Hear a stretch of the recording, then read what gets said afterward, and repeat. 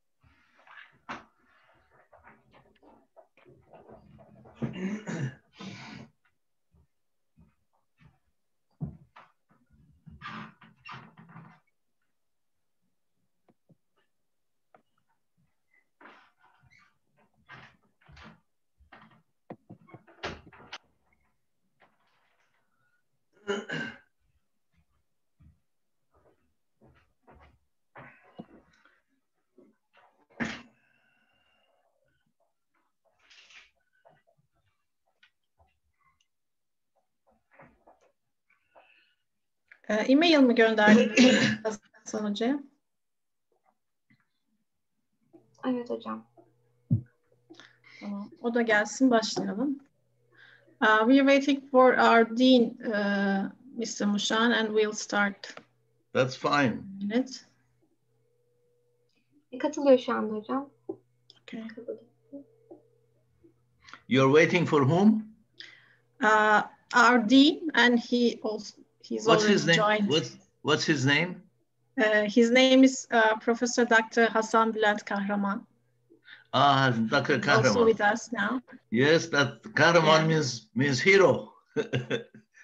Yeah, exactly. And okay. He is the Dean of Architecture? He is the Dean of Architecture, and he's also the Vice Rector of the university. Yeah, great. I think we can start. Hello, everyone, and thank you for joining us at Graduation Design Project Seminar. Our chosen theme for this year's Graduation Design Project is Student Center in our own campus, Işık University. We have invited the prominent Boston-based American-Iranian architect, Mr. Mozhan Khadem, to give a speech about his experiences in large campus design projects, and particularly Student Center. I would like to thank Mr. Mozhan Khadem for kindly accepting our invitation and being with us today. Let me explain shortly about his professional background. Mozhan Khadem graduated from University of Illinois Department of Architecture and received his master's degree in city planning from Harvard University Graduate School of Design. He is the president and principal in charge of design at Boston Design Collaborative. His 40 years of professional experience include numerous award-winning projects in the United States and the Middle East. His career includes senior design leadership and principal positions with prominent US architectural practices such as Perkins and Will in Chicago, Hyatt Associates in Boston, and Anshin and Allen in San Francisco. He has designed significant projects, including the new campuses of American University in Cairo, the Koç University in Istanbul, Ahan University in Karachi, and each were designed for 10,000 student enrollment, and each are over 250,000 square meters. Also, he was involved in countless projects such as academic facilities, healthcare facilities, private residential buildings, resorts, hotels, and commercial buildings. research and advanced technology buildings, urban planning projects as the principal in charge and design director. It's a great pleasure and honor for us to host Mr. Khadem and hear about his design approach. Our seminar will take approximately an hour and 20 minutes for the Q&A session. I'd like to thank Mr. Mozhan Khadem for being with us today. And before we start the seminar, I give the word to our Dean and Vice Rector, Professor Hasan Bülent Kahraman. Thank you, Professor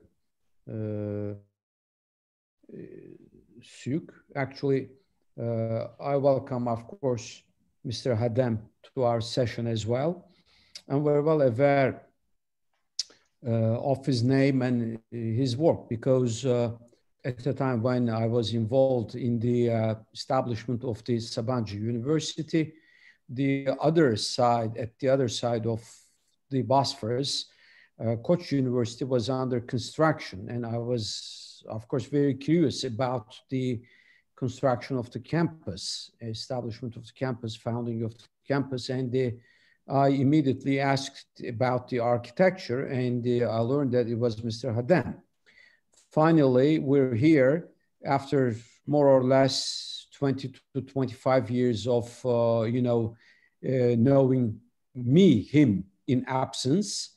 It is, of course, a great pleasure and honor to have him in our university. I hope one day when this great disaster of coronavirus epidemic is over, he will have the chance of traveling to Istanbul, and we will have the pleasure of hosting him in our campus and hear about his criticism. And I'll try to see if those criticisms go in the same line with my criticism about the campus, because I'm not an old one in the campus. I just came a year ago. And, the newcomers always are more critical than the others who have already settled in anywhere. Finally, once again, Mr. Khadem, welcome to Işık University session. And I congratulate all who have spent their efforts in the organization of this seminar. And we'll look forward to hearing your talk. Thank you very much.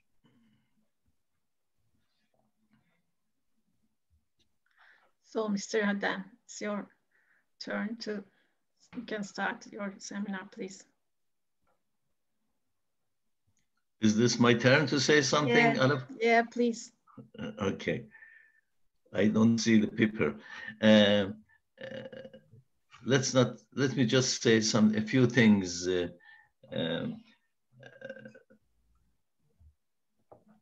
Thank you very much, Alef Hanım, and thank you very much, Dr. Kahraman, for having invited me to this wonderful seminar. It's always a pleasure for me to be back in Turkey, in Istanbul, even if it is online and by Zoom. I consider that country my second country. I am very attached to Turkey, to Istanbul, and to all my wonderful Turkish friends. I have traveled hundreds of times there, and I have wonderful memories of your beautiful, wonderful country. With your permission, Alef Hanım, Dr. Kahraman, I would start my presentation, and I also like to thank all of the wonderful senior students in architecture who are participating in this seminar. And I am going to give you my view and understanding of architecture and what design is all about and what student center should be about. It's my views. Everybody has a different way of looking at architecture. This is my special way of looking at architecture, which has informed the whole body of my work, from small scale to large scale. And I hope by this dialogue with you, I can become enriched from your experience and your insight. Those of you who are older can give me your experience. Those of you who are younger can share with me your enthusiasm, which can fire up my imagination again. But before I start talking, I want to ask your wonderful architectural students, what is their definition of architecture? Because every profession has a definition.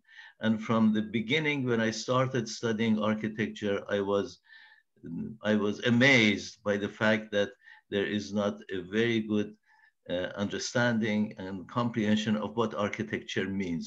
Can I ask one of your wonderful students to offer me, or a few of them, what they think architecture is? So I'm going to wait, and I like to see their beautiful faces and see who is going to venture to respond to me. It can be more than one response.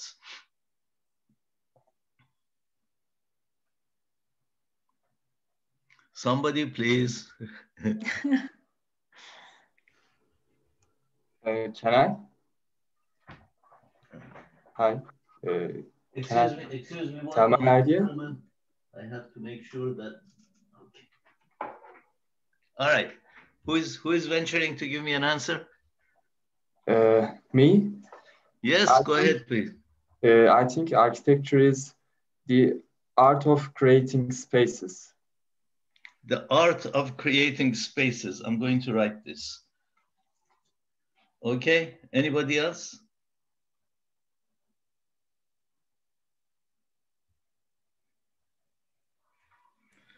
Can I? Can you hear me? Yes. Can I see your face?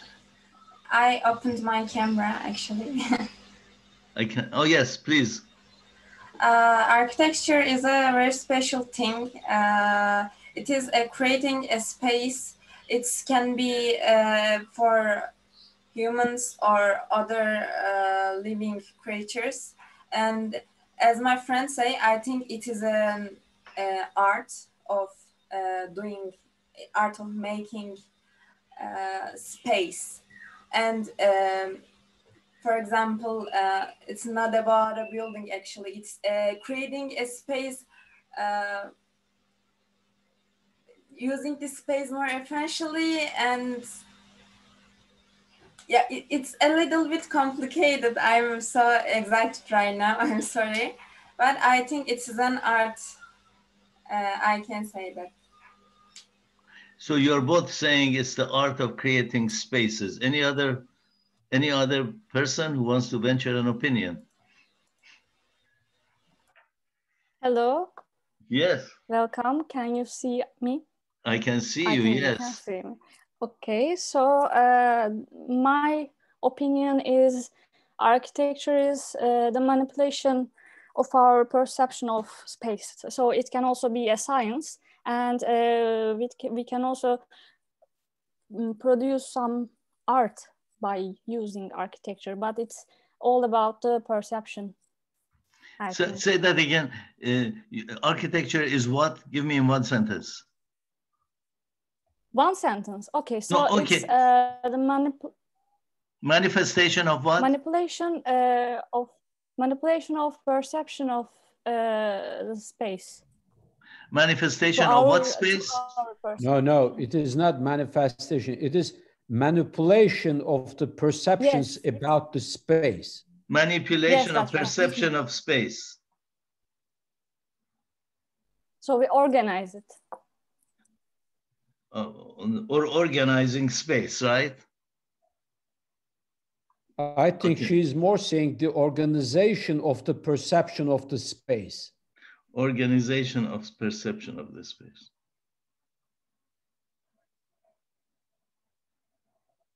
Okay. Anybody else?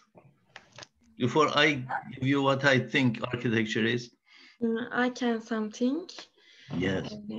I think architecture is to connect between all living things and environment with art and technology. Connect what? Connect.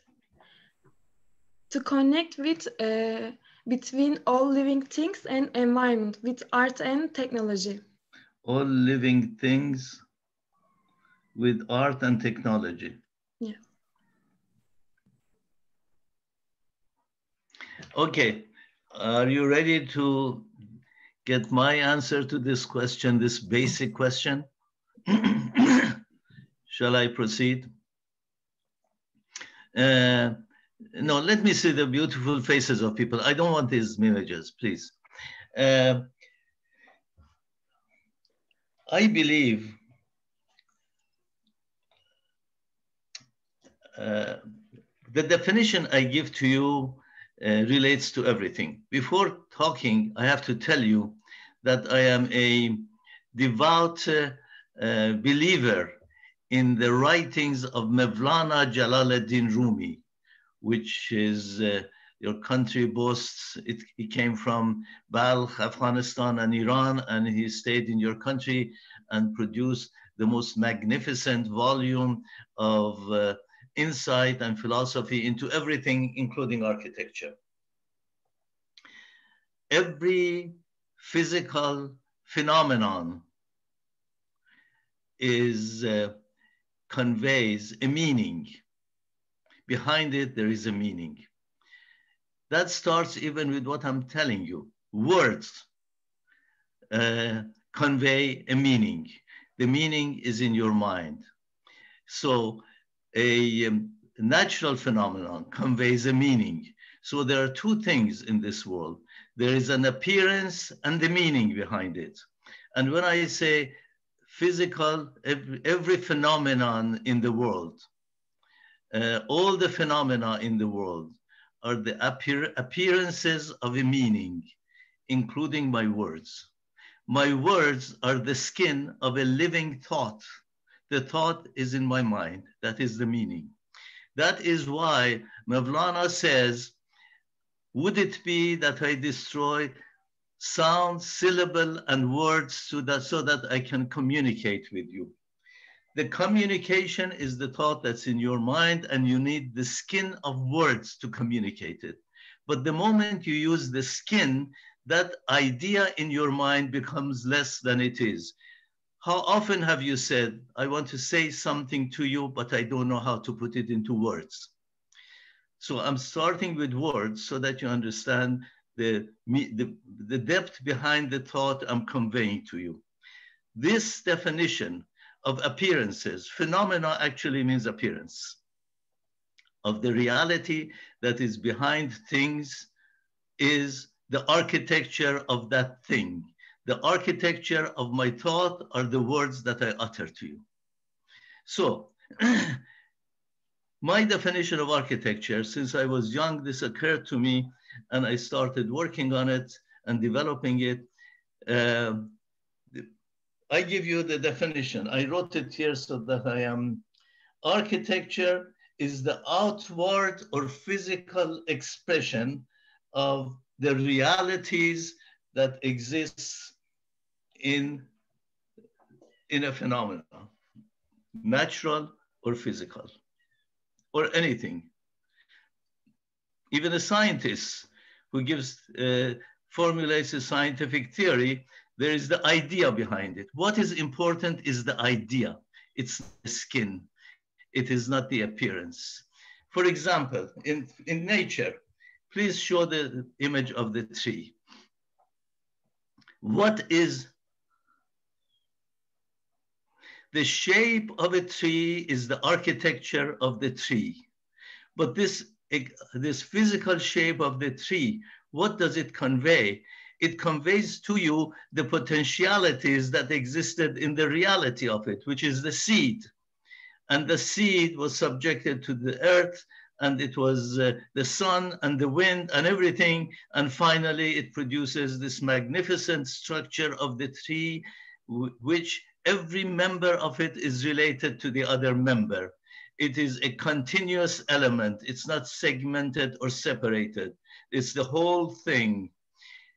Not only it conveys all its growth and development from its seedhood to its maturity of the form, exterior form, which is the architecture of it, it also anticipates its future. This is now winter. But when you look at it, if you look at it with perceptive eyes, you don't see only its past that grew out from the seed, but see its magnificent future. It is heralding the coming of the spring and the flowers and all of the fresh stuff that's going to grow on it.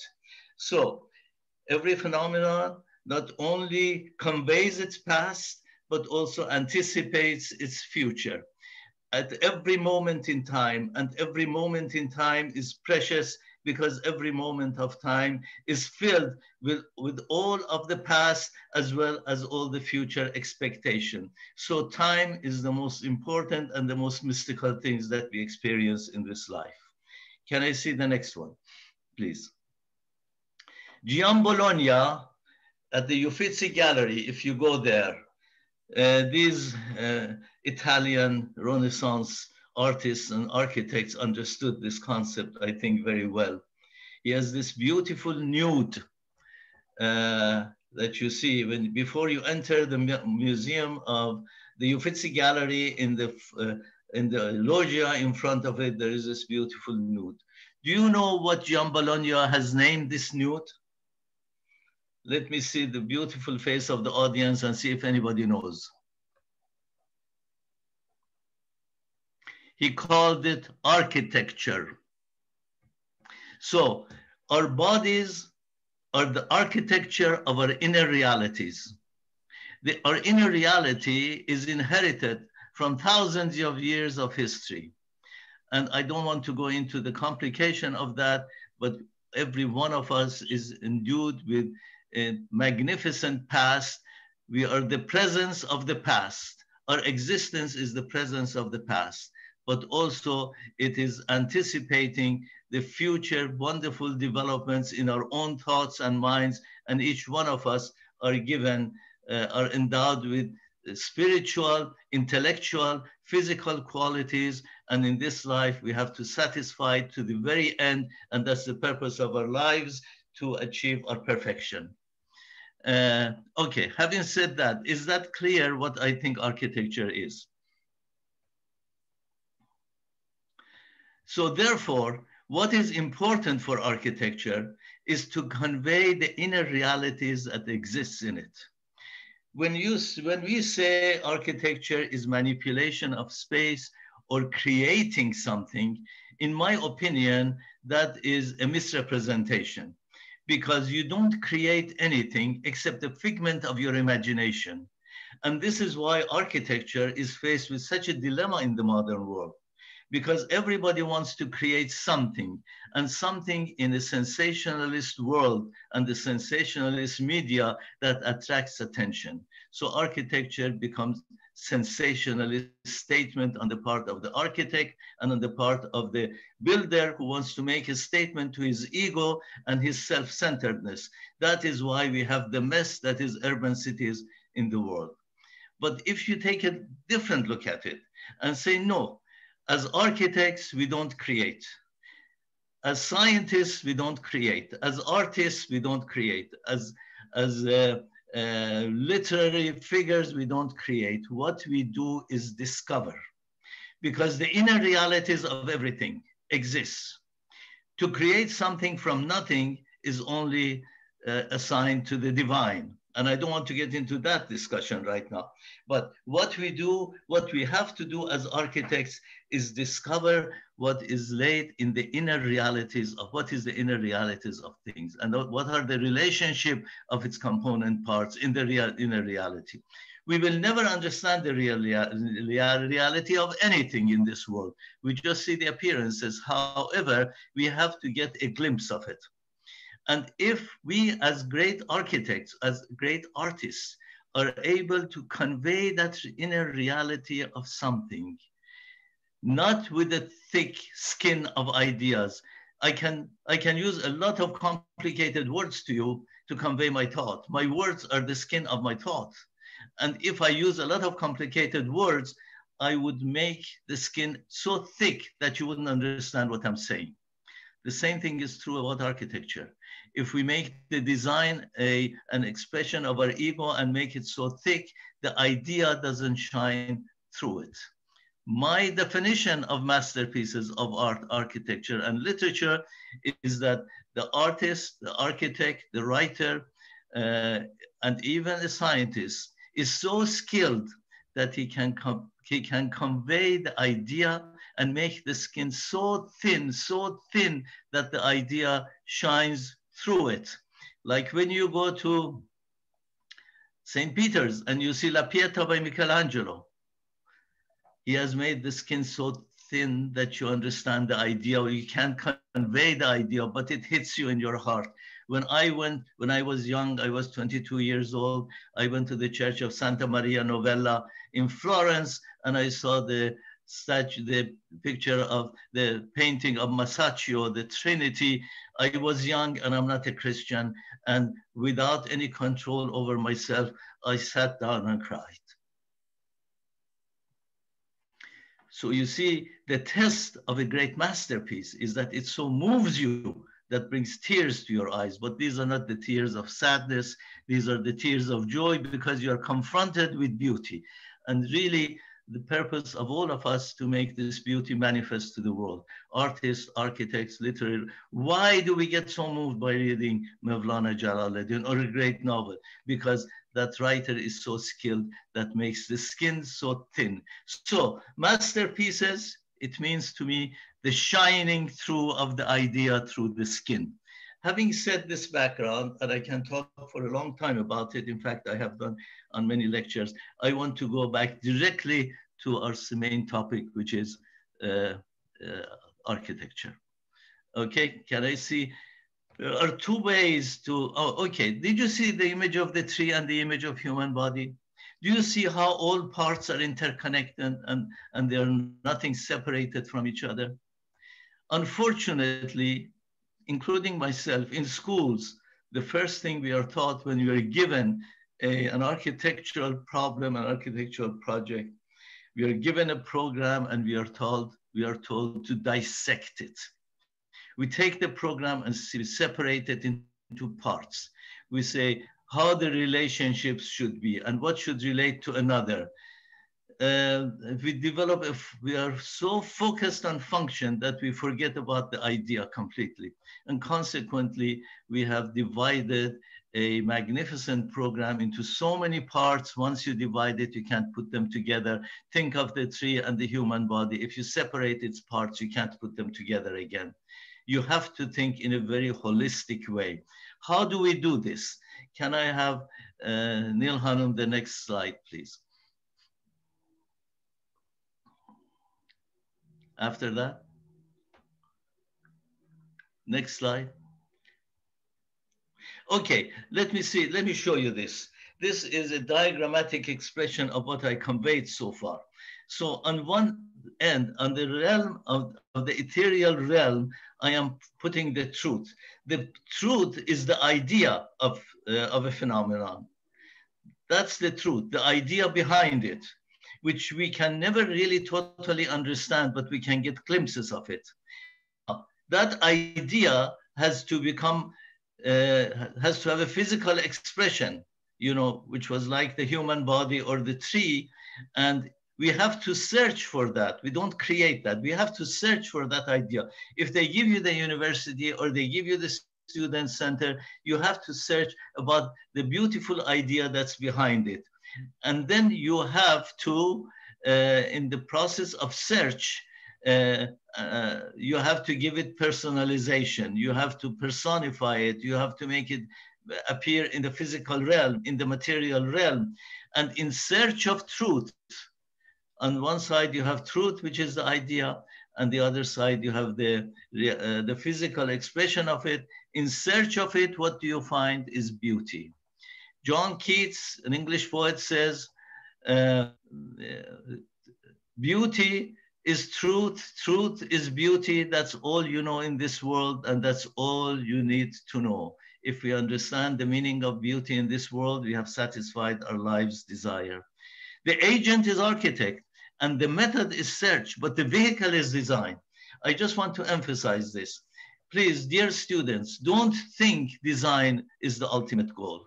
When you think design is the ultimate goal, you fall into the trap of creating your idiosyncrasies, and an owner wants to build and make a design that's sensational and pronounce to the world that here I am, the richest man in the world, and so on and so forth. Now, design, which is the vocabulary of proportions, of colors, etc., is just a vehicle. That design has to become so transparent that the idea shines from behind it. That's what I want to convey in this diagram, which really is the summary of what I have talked about so far. Let's go back. Next one. Okay.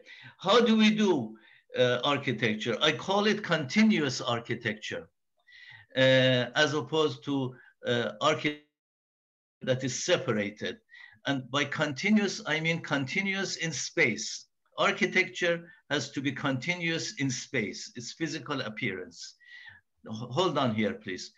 Hold on. The second part is that the second aspect, it should be continuous in time. I mentioned to you, every work of art or architecture or science or literary work is at a point in time. At that point in time, it carries all of its past, but it anticipates all of its future. So it's continuous in space and continuous in time. It has to be also completely integrated with the nature where it is. So it has to be continuous with nature. If a piece of architecture imposes itself on nature and wants to show pride over nature, that is failure of architecture. It has to enhance nature, and it has to be always subservient to nature. Because nature is what is really the holy part of all of it. Okay, next one, please. Now, consider this as the program of architecture. They tell you to design something, and it's composed of a program. I'm showing these programs in the form of some blocks. Now, we can organize this in many ways. We can organize it as separate buildings, objects. And then we have these towers in Chicago. And then I have the next one that I showed to you. I went to Israel, to where Jesus Christ gave the Sermon of the Mount. And I was appalled to see that holy spot was littered by this kind of discontinuous architecture. Okay, next one. Now, you can take the same blocks and organize it around the individual. Hold on, please. The qualities of an object in space is that it has to be built, and the observer has to stand away from it and observe it from a distance and become overwhelmed by it. It needs distance. It exploits space. And then when there are too many of these egocentric architectures, you have a lot of these towers next to each other. Rather than giving space to be seen, the space or at least be landscape, the space is filled with cars and traffic, and you have the mess that's urban America, urban Istanbul, etc. But the other way is that the architecture doesn't become the object of your adoration. It's the man that becomes the object of adoration. It's a space in which there is a man and he sees around it. Architecture encloses him. The next one. And then you connect these things to each other by entrance portals. That's why in this architecture, entrances become very important. And they connect all of them together, and you have a system, a hierarchical system of spaces where life occurs. This produces continuous architecture, and it produces, becomes the place where human life occurs, where all of these spaces where humans live and interact and have a sense of community and privacy. Since I was young, this became the motto of how I would design my architecture. And believe me, I learned more from the writings of our shared culture, the great poets and the great writers of our shared culture, and the great monuments in our shared culture, both Istanbul, both Turkey and Iran, to come to this conclusion that that's what should signify my architecture. Go ahead, please. Now, I would like to discuss the latest project I worked on to convey to you how we do this kind of architecture. Hold on, please, don't move anymore. This kind of architecture, it's very difficult to do, and most offices don't do it because it takes a lot of time and effort, and also because we are not taught in schools to do this kind of architecture. The first thing that I do with this kind of architecture is that I take the body of the program that is given to me by the programmer, in this case, academic programmer, which consists of 80 buildings or 90 different separated buildings for 2 million square feet or 200,000 square meters, or most of them that I have designed now, they're about 300,000 square meters. What I would do, the first thing we do, I deconstruct them. Go back now to the next image. Now, the first thing I do, not deconstruct them, the first thing I do, I tell my design team, go and search the morphic field of architecture in that area.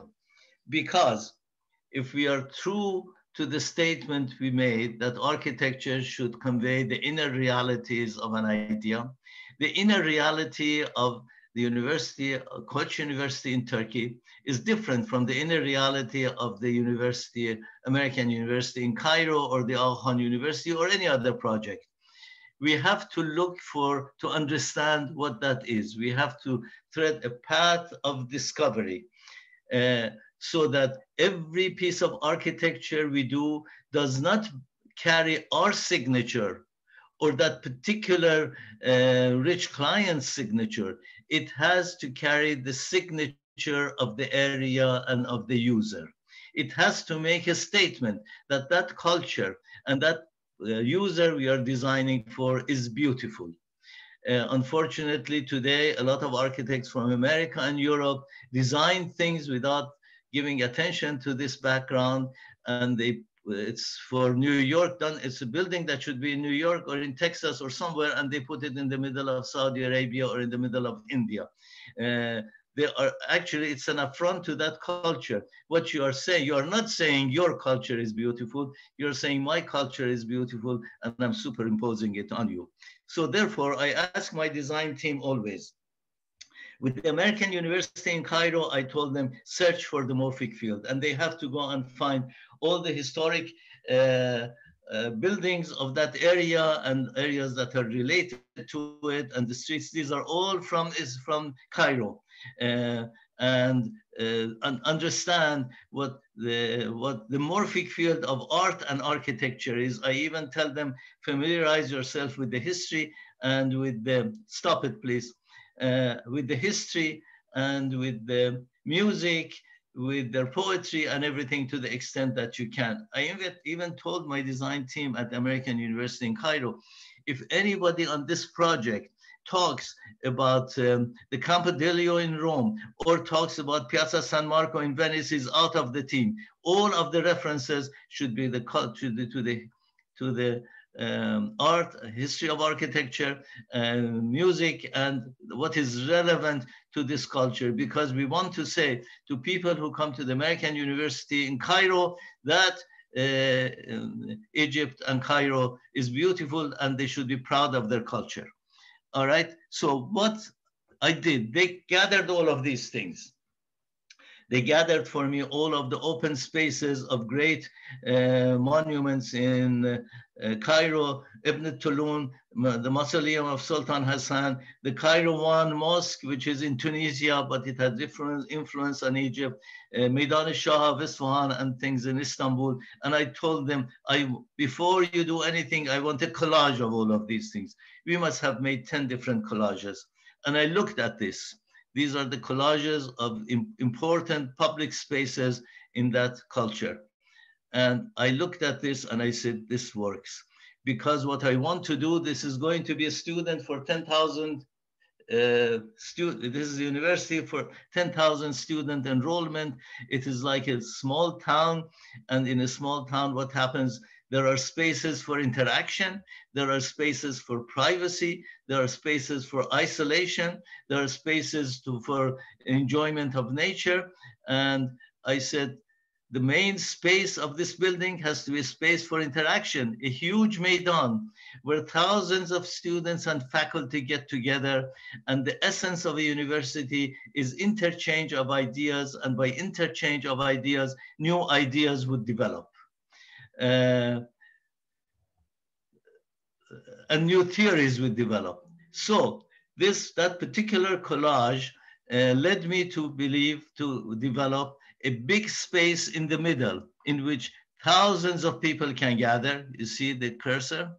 And I put the library in front. The library is the only separated element because at that time, the librarians did not want people to get out of their library without a book. They wanted to control it. So both in the case of Koç and in American University in Cairo, I made it a separate element, which is in front, as you see. Could you put your cursor on it? And then there are a number of spaces and a number of places for movement. So we separate spaces for interaction, spaces for movement, spaces for introspection, spaces for isolation, spaces for enjoyment of nature. And we put all of it together in a form that the initial concept was this. I have to tell you, when I was designing the American University, when I was designing Koç University, American University in Cairo wanted to change its location to 30 miles out of Cairo because I think at that time they anticipated all the unrest and problems that occurred after that. They told this about us in the year 2000. And they came to me and I said, look, my office is not big and this project is very big. And they said they had listed 60 architects, international architects to participate in this. And I didn't want to do it because doing a competition is very, very expensive. It can cost you up to $500,000. So I kind of declined, but I said, I have to look at it. Then they came back to me after several months and they said, we have reduced it to 25, and I still was a little hesitant. Then they said they reduced it to 12. We are still on the list. That was, of course, a great compliment to us because they had seen what we were doing at Koç University. So they said, all right, send the brief of your architectural design philosophy. And everything I told you today, I wrote in a 5-page brief and sent it to them. After a few months, they came back and they said they have reduced the number of people they are inviting, architects they are inviting to 6. And this is how they want the university to be designed. When I looked at the brief they sent me, I noticed that 3.5 pages of that brief is verbatim what I had written to them. And I got an inkling that I'm going to win that competition because I don't think other architects would look at architecture like this as a continuous system of buildings. They would probably design 80 different buildings separated from each other. I said, okay, we accept it. And I accepted it. And the result was this kind of design that we started developing that I'm showing to you. And we won the competition. It was a very difficult international competition with very, very prominent firms in the world involved. So this was the model that I presented, and I sent this to them as the result of our competition. As you see, this model, hold on here, please, Nil Hanum, the next one, please, the next one. And then put your cursor on the entry. So what we did, we developed an entry portal and an entry space for people who come to the campus. And you go through that main portal. I mentioned to you the distinguishing factor of this kind of architecture are the portals and the special events that happen here. So it's not the architecture of 80 different buildings. It's a continuous architecture with a welcoming space that you enter and then a movement space that you go beyond it. It connects this entrance to the first courtyard. Put your cursor on it. No, between that and that, look at, see that movement? There is a street that goes. That's the movement that goes to one of the courtyards, and they all lead into each other until it gets to the main courtyard, which is in the middle, as you see. And in this main courtyard, I think I calculated 5,000 people can gather. So now we have a system of spaces. So in this kind of architecture, what becomes important is void, not solids. And by the virtue of the fact that it's continuous, it's compact. I don't think you can go to any campus that I know of that from one extreme of it to the other extreme, you can walk in 10 minutes. Cars are completely banned in this area. The other beauty of this kind of architecture is that it can remain intact. When you design a campus, you go there after 5, 6 years and you have a lot of separated buildings. Other architects add things to it on the sides and you go there and the integrity of design is lost. The designs that I have given, it cannot be compromised over time. You can add to it in its exterior, but also there is an inbuilt flexibility inside because every module we are building on modules of 4 meter by 4 meter. 1 4 meter by 4 meter is a classroom, is an office, 2 is seminar, 4 is a small classroom, 8 is a bigger classroom, laboratories and so on. So as the university contracts and expands, a lot of departments contract and expand. The department that expands can move into the areas that it has contracted. So there is an inside flexibility in there too. There is no, in this kind of architecture, there is no distinction between School of Engineering, School of Medicine, School of Law, School of Humanities, School of Sciences. They are all together one and the same. In fact, at the university, Koç University, when they wanted to start the law department, the dean of the law school said, I want my own building. And I said, it's not possible. Just choose a part in this continuum and that will be the law school. Having said that, let's see, you understand how, now, unfortunately, after we won the competition, a person was chosen to direct this on the part of university who was very political. This university was a very, very political animal. And the main architect of Egypt, who had associated with Sasaki Associates in Boston, and they wanted the project. They thought it was owed to them.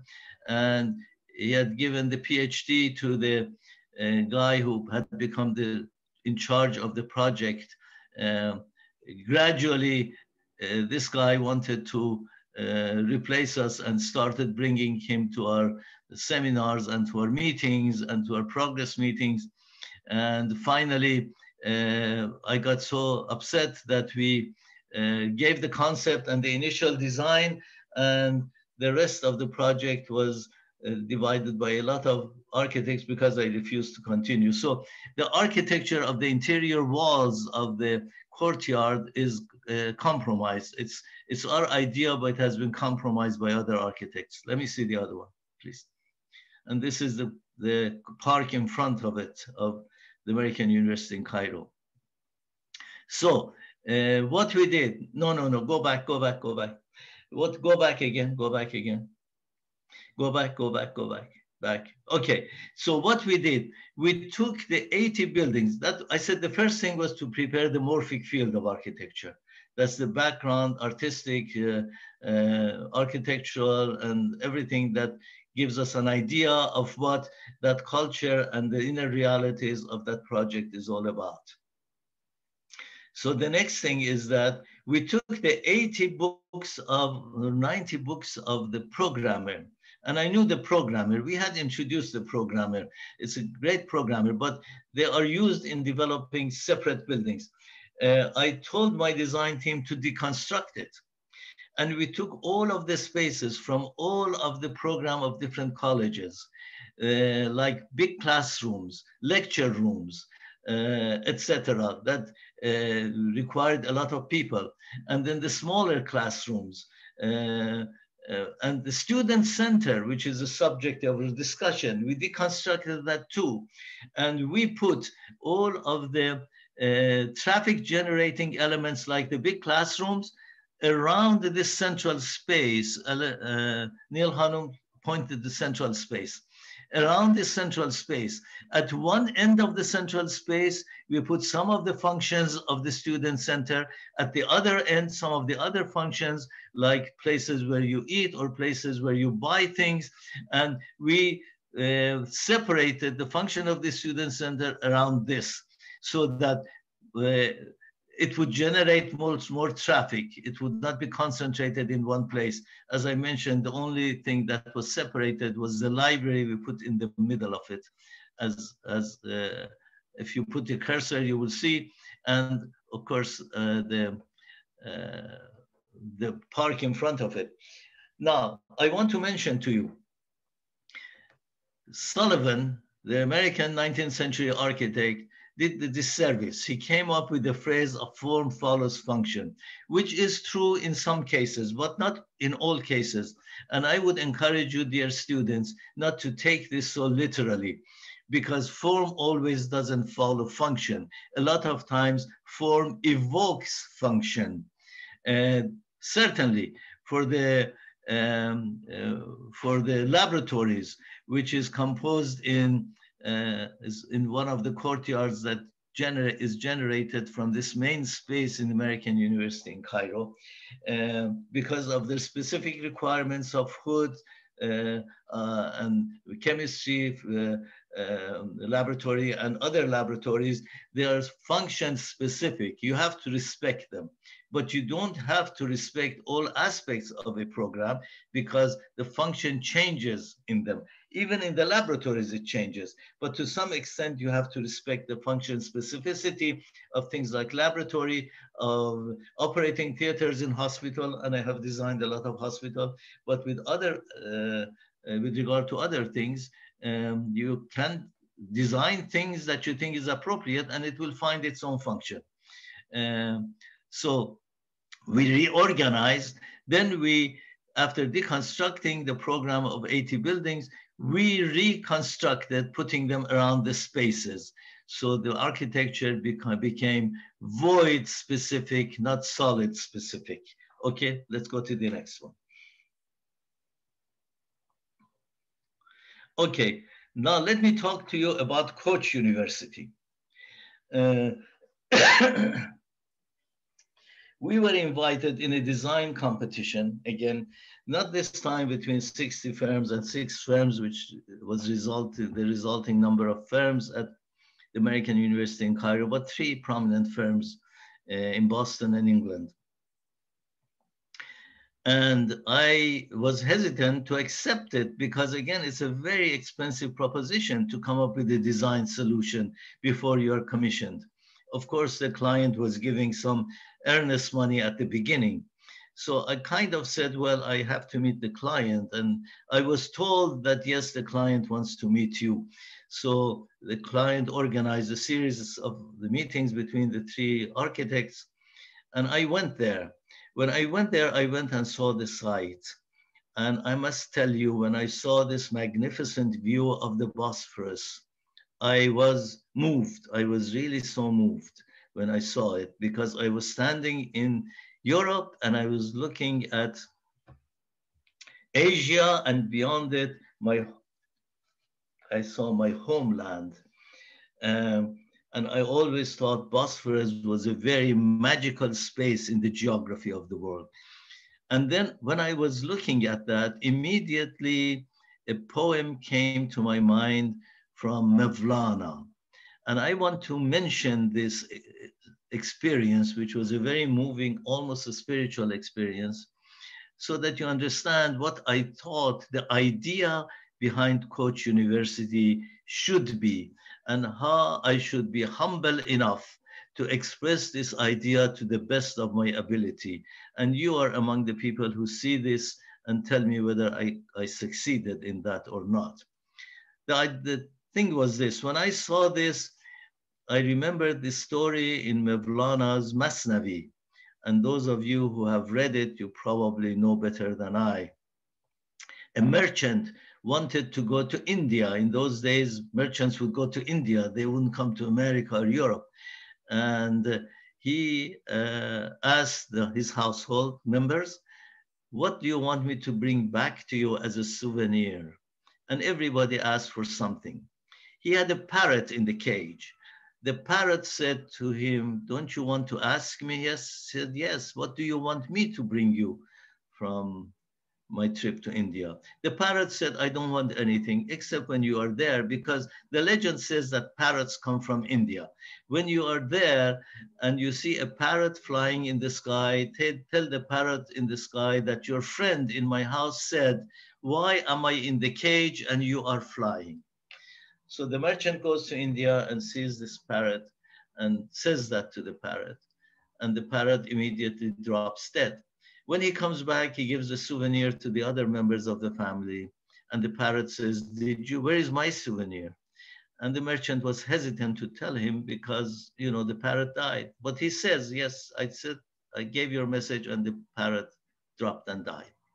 The moment he says that, the parrot in his cage drops dead. The merchant was very upset. He takes the parrot to bury it outside. And some of the most magnificent lines of Masnavi is regarding the lamentation of the merchant over the death of this parrot. We don't have time, otherwise I would recite them to you. And then the parrot falls and dies. He takes the parrot out to bury it. And the moment he opens the cage and takes the parrot out, the parrot flies away. And Rumi says, the parrot winged its flight so high and flew away like the sun rushing into Turkey land. Tuti murde chanan parvaz kard, kaftab sharq Turki taz kard. The sun, like unto the sun of the Orient running unto Turkey land. That was the flight. He describes the flight of the parrot. Immediately I thought to my mind, this verse refers to the profound concept of the Orient of light that is replete in your traditional literature and in my traditional literature. And this Orient of light was the concept that was brought by Goethe to the European culture, ex oriente lux. And I said, my God, the symbol of this university and the idea behind this university should be the concept of the Orient of light. But the Orient of light means that the light of knowledge and understanding comes from the East, from the Orient, and sets in the West, the Occident. And this idea is very consistent with the ideas of the philosopher Sohrawardi, who brought forth the philosophy of illumination to our both cultures. Now, the Orient and Occident is not geographic Orient and Occident. It is a conceptual Orient of Occident, that all knowledge, like the sun that shines from the sky, shines in the sky, comes from the Orient and sets in the Occident. And that was a fantastic image for the university, for Turkey, because in Turkey, all knowledge before the Renaissance came from East and went to the West. And after the Renaissance, it came from the West and came to the East, and Turkey was a gate. So I thought that would be a fantastic symbol of the idea behind, would be a fantastic symbol for the idea behind the architecture of Koç University. University as the portal of knowledge, a university as the transfer of ideas and of facilitating the travel of knowledge from one area to another within Turkey and throughout the world at large. So immediately I thought the image of the university, the icon for Koç University should not be a sensational piece of architecture. It should be a void, a portal, the portal of light looking at the east, at the rising sun. So therefore,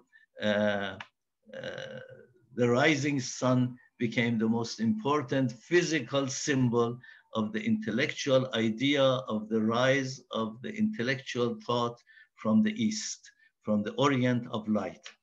Okay, and then I went to see Mr. Rami Koç.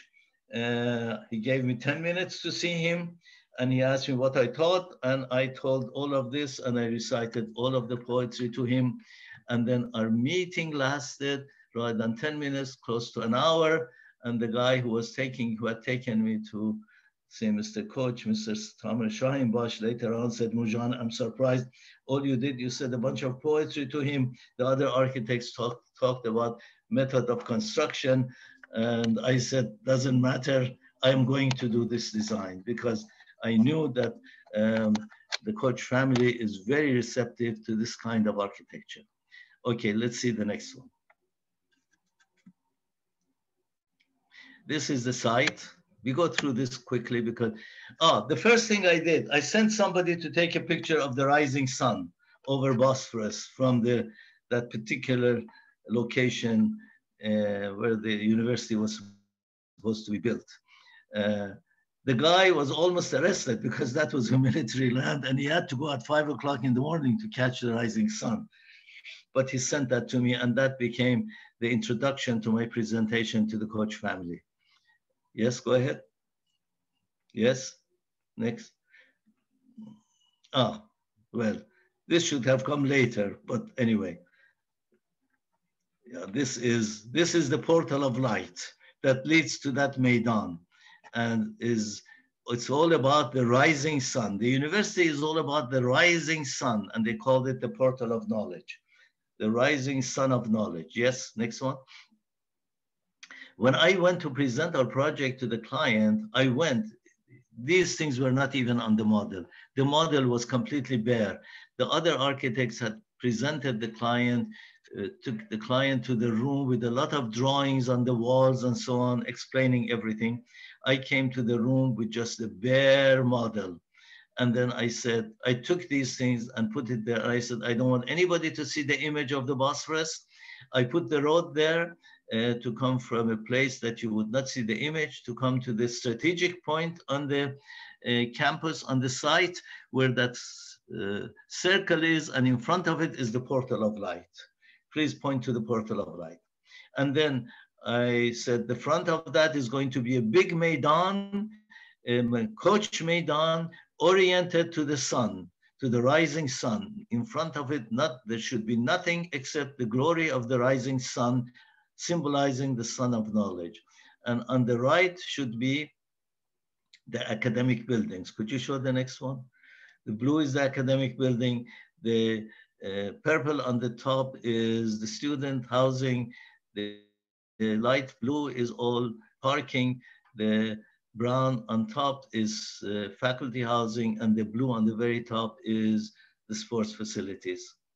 And then I connected the Koç Meydan to a walk that goes along the academic buildings, and each academic, continuous academic courtyard, we don't call them buildings, each courtyard has a mini portal to the rising sun that I would show to you later, to remind people always that the focus, the idea behind this design is the rising sun. Architecture is subservient to the rising sun, the physical sun, as the symbol of the intellectual sun.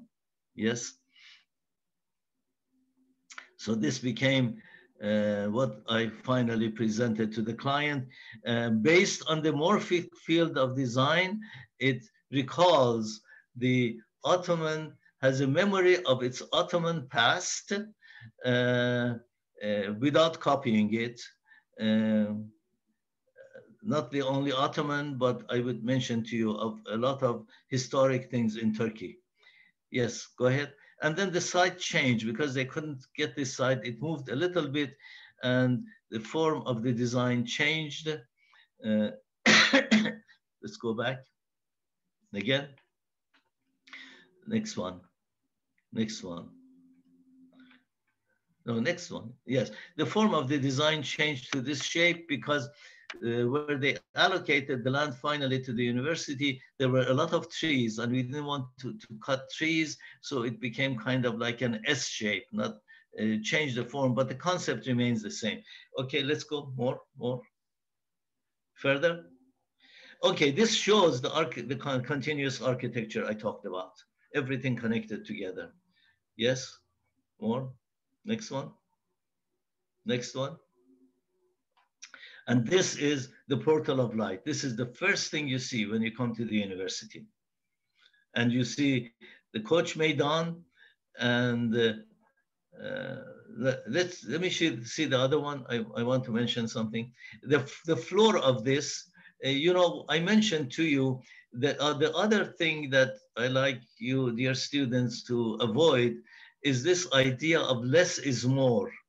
Less is more was coined by Miss Van der Rohe in Chicago, or maybe before him.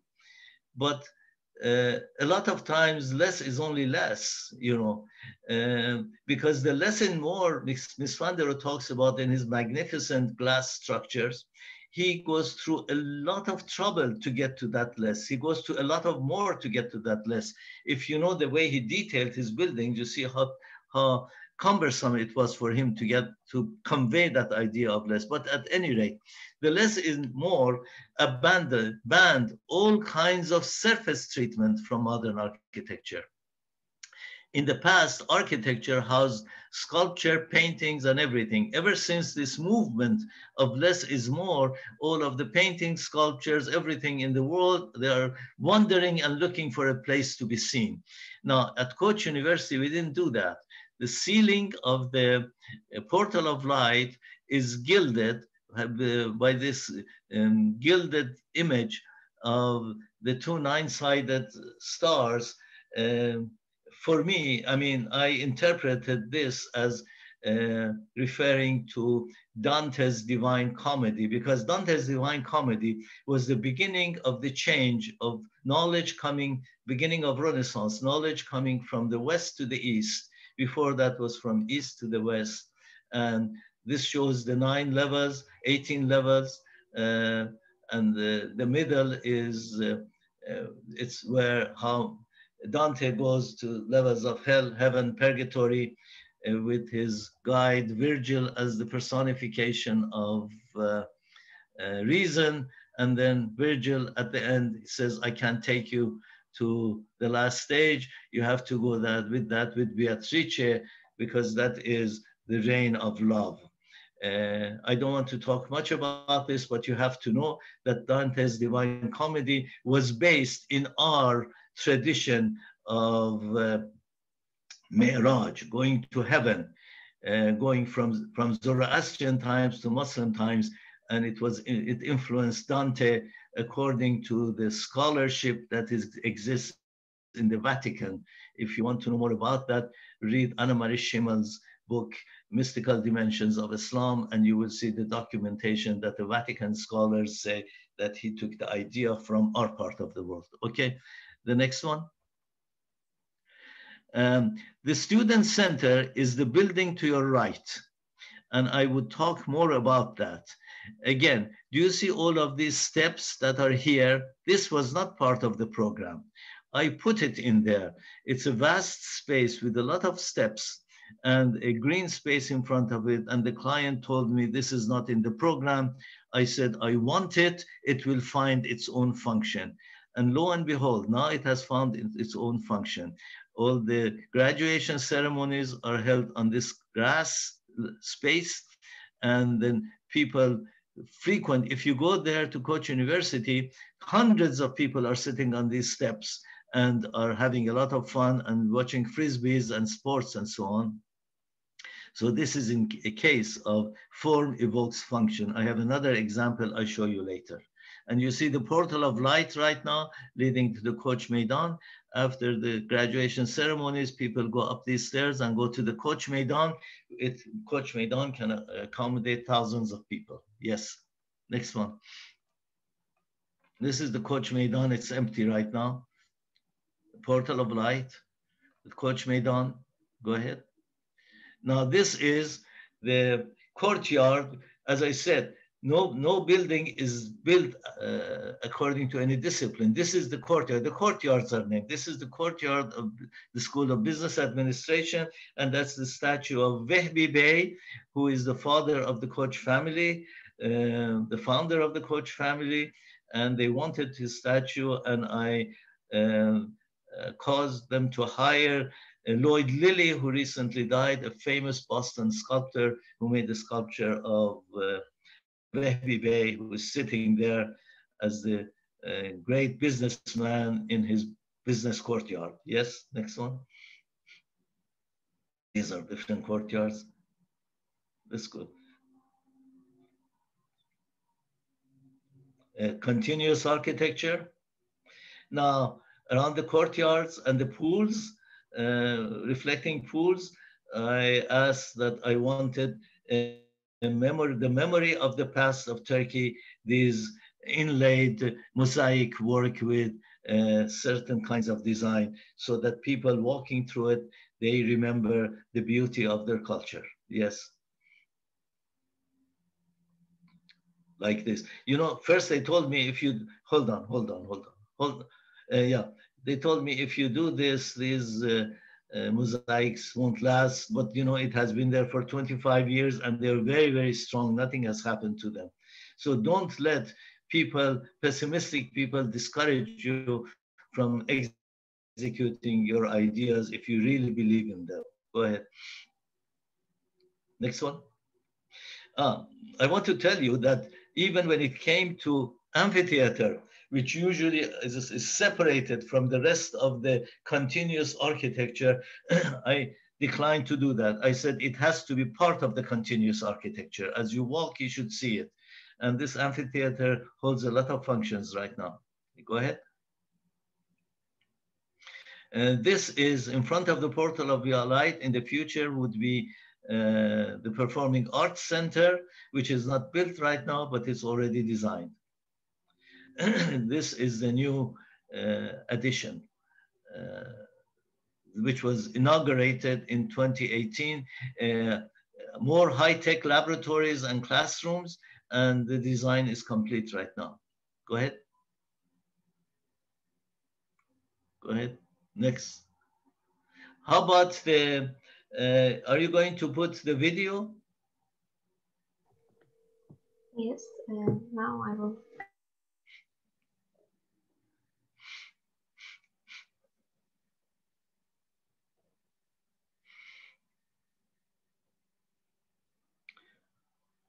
All right, hold on a minute. Hold on. Okay, you see the Koç Meydan, you see the portal of light leading to the Koç Meydan. To your right, this is the student center. All of the buildings in the right. Yes, this is student center. And put your cursor on the tower, please. And on the building next to it. Yes, okay. This is another example of form evokes function. I added this to the program, and the representative of the client initially objected. He said, it's not in the program, it costs a lot of money. And I said, but I want it. And the good thing is that Rahmi Bey evidently had told them that whatever I design should be built. So this Koç University, the Koç family was the best client I have ever had in my entire 40 years of career. They were really quite responsive to what I felt would be appropriate. So we built this. It didn't have any function, but it has turned out now that this building that for which next to the tower, for which there was no function, has become the foundation hall and the most popular and the most used and the most endeared space in the university. So it found its own function. So form does evoke function. And the top of that tower also has become a very favorite coffee shop that people go and drink coffee and gap. Next one. Oh. I also want to mention something else to you. Hold on. Next one. Show the next page. The next one. The next image. The next image you just showed. All right. Okay. Hold on. Nil Hanum, put your cursor on that crack between the library and the other building. Yes. Now, there is a walk from here that goes throughout all of the courtyards of the campus. I mentioned to Rami Bey, you know, he has fantastic antique collection, and a lot of them are in his island that he owns. And when I visited him in his island and saw all of that fantastic collection and his museum in which he has a lot of antique objects coming all the way to the modern time industrial age, I said, Rami Bey, it would be great to have a memory walk in this campus so that when the students walk through these courtyards, they see all of these samples of the glory of Turkey from Hittite times to the modern times. And he agreed, he immediately agreed. And all of these walls of these courtyards are filled with antique times from, you know, Roman, Greek, Hellenistic, all the way to the modern items of industrial objects in this courtyard of the School of Engineering.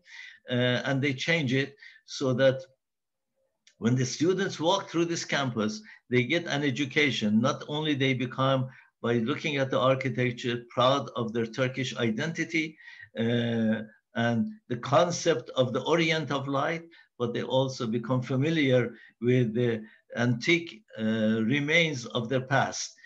I also asked them to hire Ara Güler, the famous photographer in Turkey, and there is a wall next to the theater we have designed for the university, which is very long, to put pictures showing the glory of Turkey from Hittite times to modern times. And I have asked Umran Inan Bey to also put quotes on the opposite wall about all of the important Turkish figures, literary, scientific, etc., put quotes from them on this wall across it, which I hope is in the process of being done. All right, next one.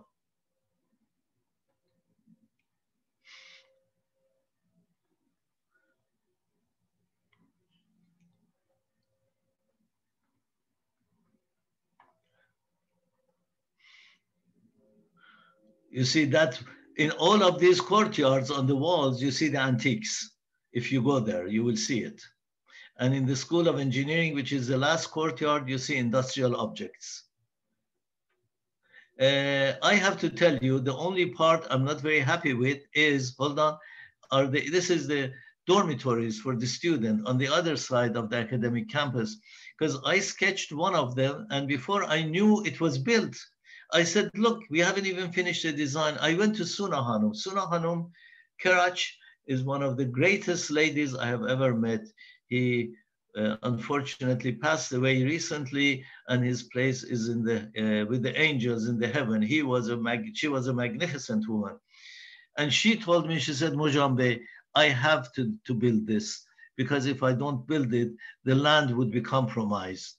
So, you know, they duplicated 19 times, but fortunately in the latest design I have given for another 500 students, graduate and PhD and master's student, I was able to give a design for integrated continuous architecture, which is going to be built on the far end of the residential campus. Okay, let's continue.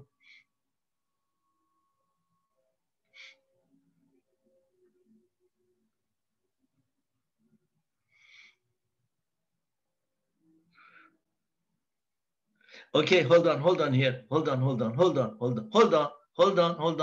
This is all the student center. And the most difficult design for me was designing of this student center. And let me tell you, students, of course, what we did, we pretty much did the same thing we did at the university, American University in Cairo. We put the library at one end and the student center in one end to create a lot of traffic in the Koch Maidan, but also we took some aspects of the student center, put it in different courtyards. All of these courtyards have restaurants. So the eating facility of the student center is dispersed throughout all of the courtyards. We have 25 cafeterias and restaurants in this complex. But could you go, go on, please, Neil Hanna, go on. Show me more. Okay.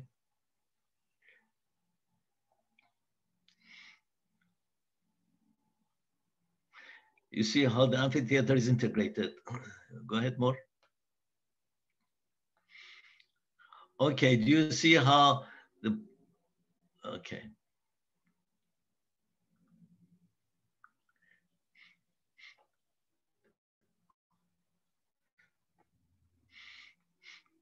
Okay, hold on. This is the entrance to the theater. And on the other side, when you come out of the theater, this is the wall where Ara Güler has put his paintings. Go ahead.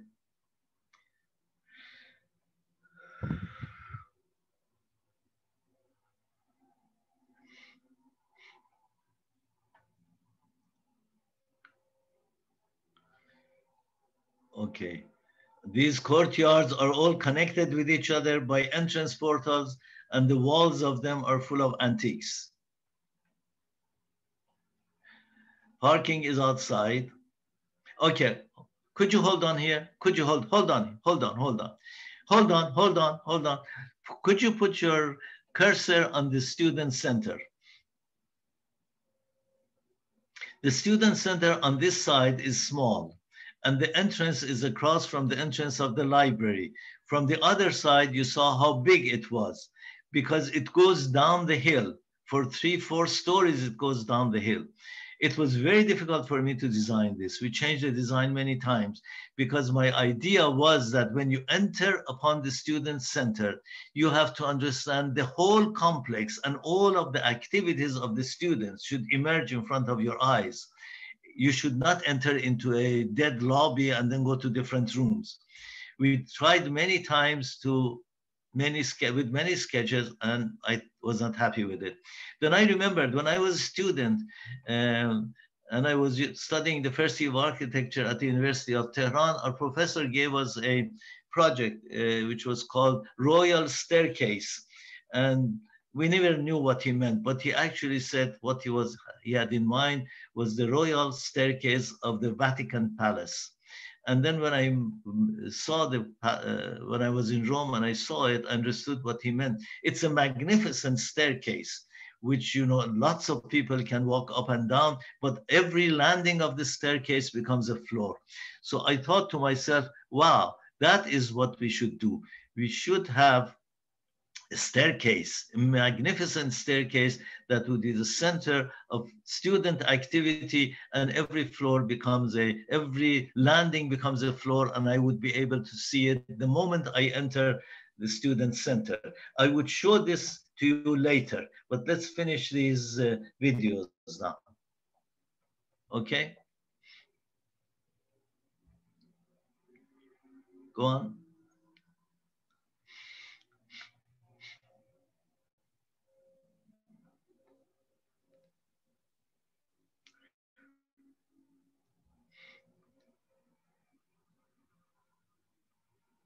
You see, look, on the Bosphorus Terrace, as you walk, every courtyard has a mini entrance portal. Do you see the connection between the two buildings?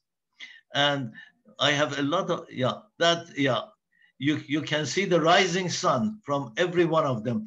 And in here, I have these little pavilions that I put on the way. It's inspired by the historic Turkish architecture. And when I go there, a lot of students are holding outdoor classes in these pavilions. Under each Under each arch, there are places for students to sit and enjoy conversation. Remember, the experience of college is not looking at sensational buildings. When you leave your college education, what you remember, and what is dear to you is the little bench you sat on next to a fountain or a reflecting pool or a little pavilion, and you fell in love. And that is what is endearing memory of university education, or the magnificent discussion you had with a close friend. These are what you remember, and this is what prompts you to donate to your most favorite institution of learning. Go ahead, please.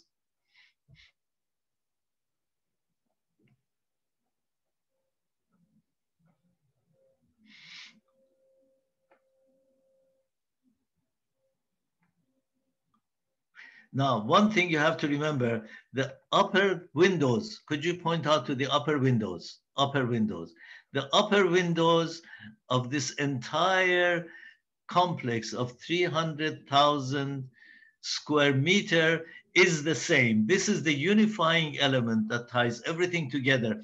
And these are the opportunities that the American University of Cairo, the one who was put in charge of the execution of the project, because of self-interest and giving the project to a lot of his friends and associates and maybe benefiting from it financially, I don't know, deprived. The American University in Cairo does not have the harmony of design that Koç University has. Yes? Please move. Of course, these are the dormitories I mentioned to you about them, which are on the other side, and they're separated, unfortunately. We can go through this fast, Neil Hanum. Has the same kind of architecture, but the connectivity is lost there in this in the student faculty housing. Of course, we also did the professor faculty housing also, and the professor's house, the president's house. That building at the far end is coach facility. I mean, that building in the far end is sports facility. We have also designed the expansion of sports facility. Put your cursor on where the auditorium is going to be. Auditorium is going to be built here. In front of it, there's going to be a semicircle, which we call arrival crescent, where buses are going to stand there and people would wait there. And it's designed in the form of crescent to recall the Turkish symbol of half moon. Yes?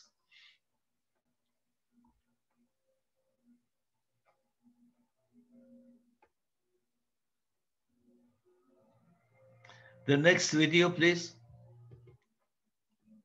The next video, the next video I can go very fast. I just want them to see how big the campus has gotten now.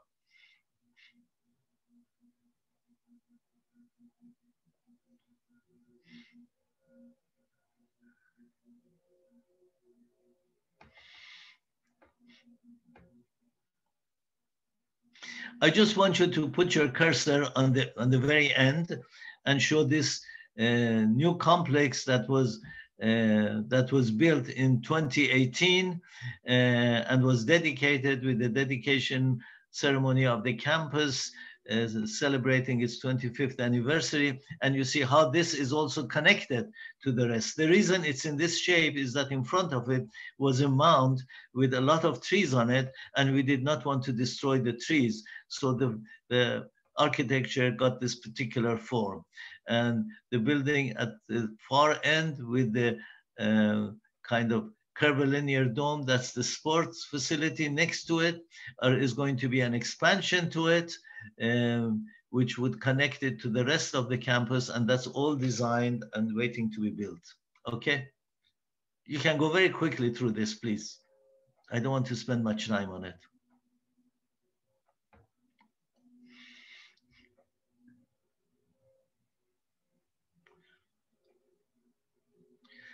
The left is student center.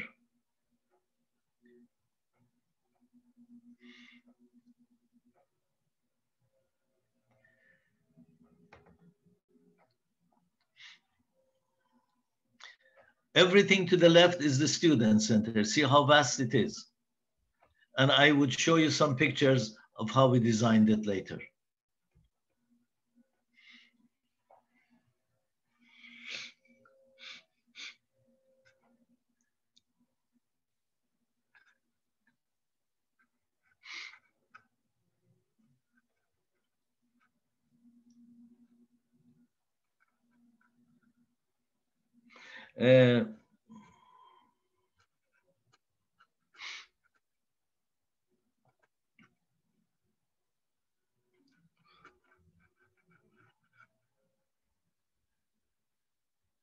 Hold on here, hold on.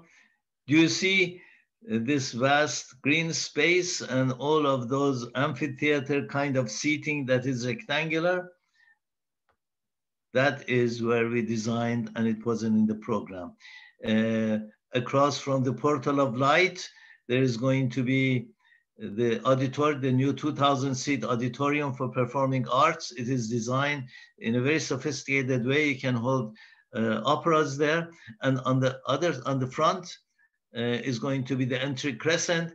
And next to the sports facility is going to be the expansion of sports facility. And underneath all of that is a parking garage for 400, 500 cars. These are not built yet. Go ahead.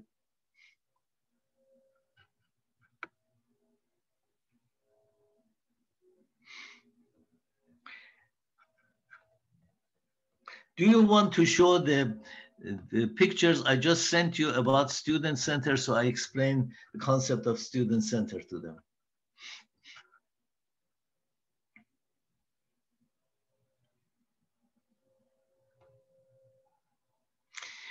So my idea was, I wanted to develop a grand staircase where all the student activities occur. It emerges from the Coach Maidan and it goes 3-4 floors down. And each landing becomes a floor, so that when you enter, you understand, you comprehend the design idea behind the student center. And I have more pictures. See, on this upper floor, left is a Susie's Cafe. The right is another place where they buy things. The far end is the bookstore. And then as you come down on the first level, you have all of the cafe, stands for eating food and buying things. When you go further down, you have the main cafeteria of the campus. And you understand the whole thing. If you go there right now, this was taken last night, I believe, or yesterday. There's nobody in the campus right now, but it's filled with students. A lot of conversation, a lot of interaction happens on this stair. You see how every landing becomes a floor connected to each other. So you comprehend the entire design concept of the university, that this is all about interaction and discussion and about getting ideas in your mind. It's about the orient of light, which is the emergence of intellectual ideas in your mind and interchange of it with students and faculty, and coming up with a new spark of new idea. Yes?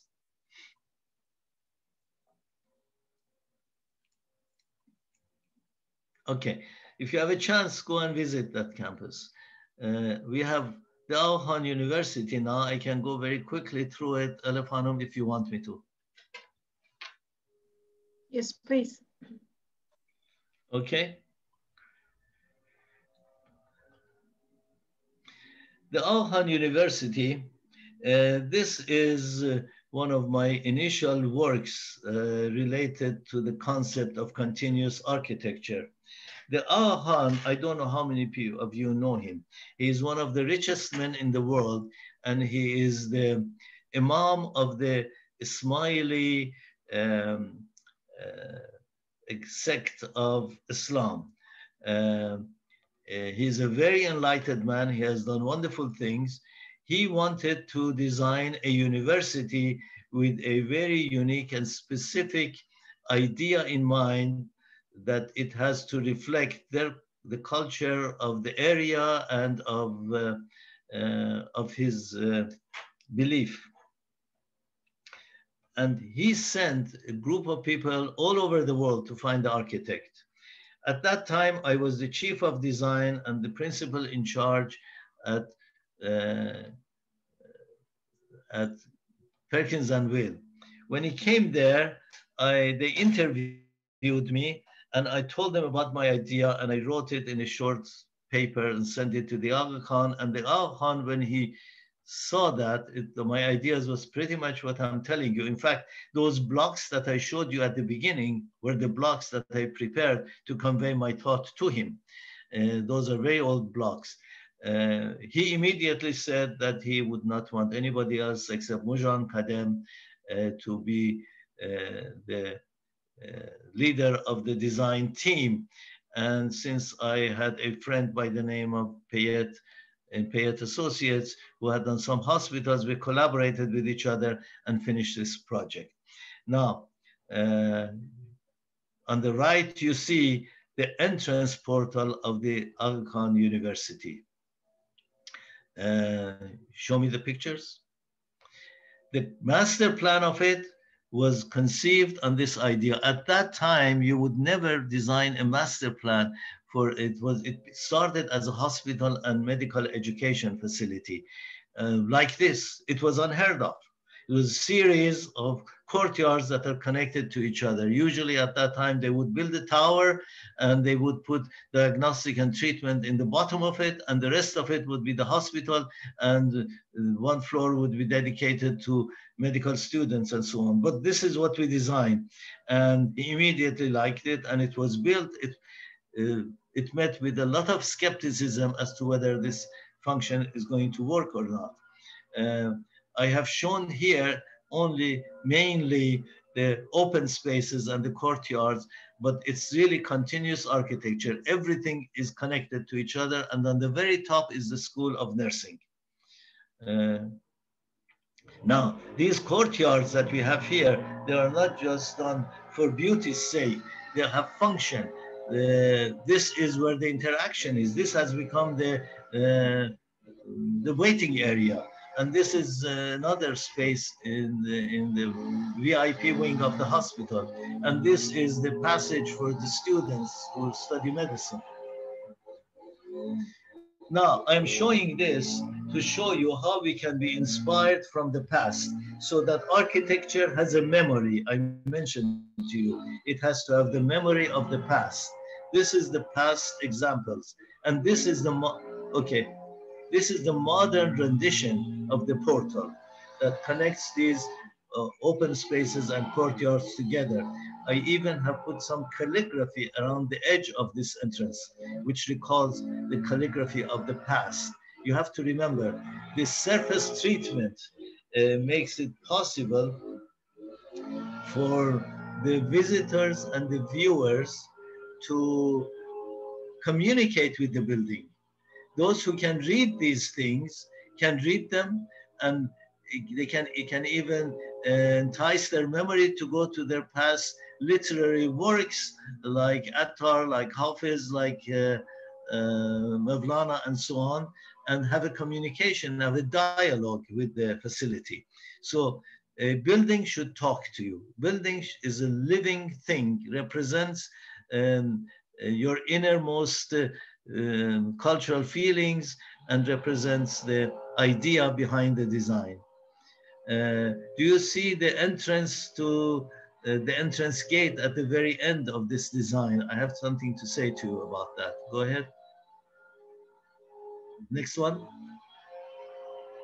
Oh, I have to tell you, this entrance, the gate at the very end, could you put your cursor on that, Neil Hanum? Yes, on the entrance, down, yes. That is a decorative gate, which the decoration of the gate is composed of calligraphic sentences, which, as I said to you, should say something to the user. When they go there, they should be able to read it. If they can't, they should try to read it, and that engages them with the building in a dialectical manner. There were 35 of them, and I had said that they should be made in bronze. The client's representative was not happy with me because they said they don't have the budget. I said, well, make it in aluminum. They said, no, we want you to state it should be in aluminum. And I told them I would never say that. If you want it, you can make it in aluminum and we'll do it for you. And they made me go back to Pakistan, to Karachi, 5 times to convince me it should be in aluminum. I said, look, make it in aluminum. It's okay with me. But I would not say, I say it should be in bronze. So finally, they asked the Aga Khan. I said, ask the Aga Khan. The Aga Khan turned around and said, Mozhan is right. But since there are 35 of them and the budget is limited, have him make fun of 5 of the most important ones in bronze. And that's what we did. Now go ahead, show me the other pictures. We did the same thing with the other things in the facility.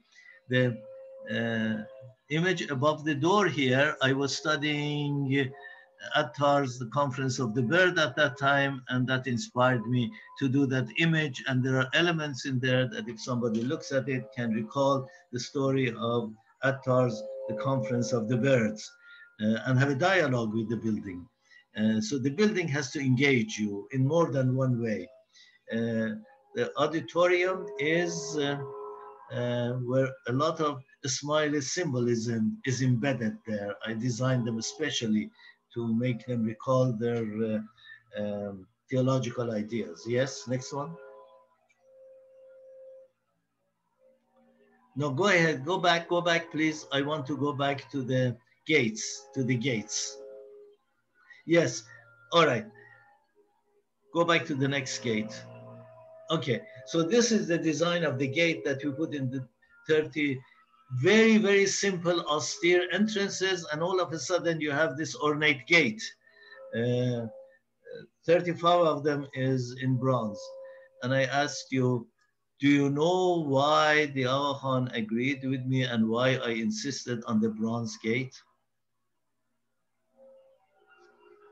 Can I see the face of the audience? Maybe somebody can tell me why.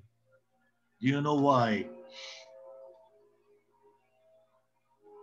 Anybody venture to say why? I wouldn't give up. Even the construction manager, who was an Englishman by the name of Brian Carlisle, came to my hospital when I was at an operation. I said, Brian, you didn't come to my deathbed because you're sorry, you want to give your condolences. You have come to get a signature from me that the gates should be in aluminum, and I will never give it to you. You are a patriotic Englishman, aren't you? He said, yes. I said, these gates will wind up in British Museum sometimes in the future. Do you want them in bronze or in aluminum? And he shut up and he left. Now I tell you, since nobody can guess, I said it should be in bronze because the Aga Khan considers himself as the latest Imam of the Ismailis. He considers himself the inheritor of the Fatimi dynasty of Egypt. And 1,000 years ago, what did the Fatimi Imam in Egypt do? He built the Al-Azhar University, which is to this day the most important theological seminary in the Islamic world. So after 1,000 years, a new Imam is building a new university, not in Cairo, this time in Karachi.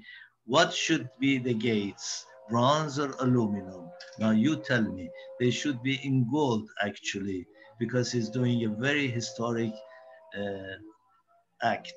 So therefore, this again comes to the idea of the presence of the past, that history is repeated. So this is what I had to tell you about my philosophy of architecture and what has prompted me to do these buildings. I encourage you all to think about your definition. What is your definition of architecture? And if you become convinced about it, pursue it. and build your career upon that, but not on sensationalist pieces that adorns the magazines these days. I am not saying there are some exceptional sensationalist pieces that should be built, but the majority of architecture should not reflect the idiosyncrasies of the architect or the artist or the novelist. It should be conveyed in a very transparent way so that the idea behind it shines through. And that is when you have great works of art. Thank you very much. So thank you, Mr. Mozhan. Thank you for sharing your design philosophy, your design projects, and your time again. It was really a great pleasure for us to host you. Now I think we can start our Q&A session. Who wants to ask a question? Is there any? No one?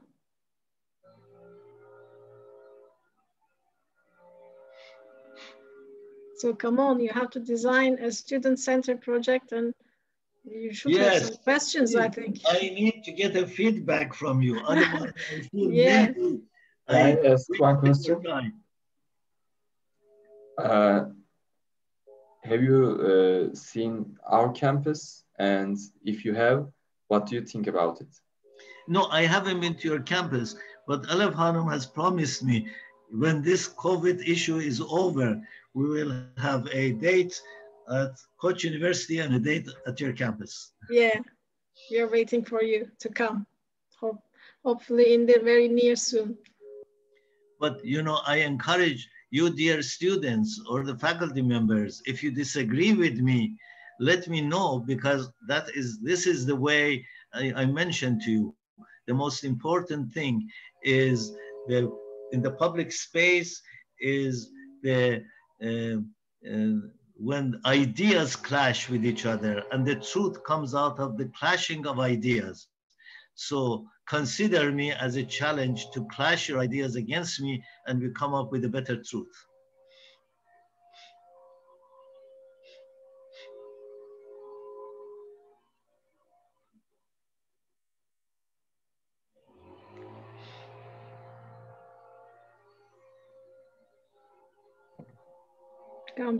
Hello again. Yeah. I don't have a specific question, but I can say that I don't disagree with you about the first things we discuss about architecture, about the meaning and the knowledge.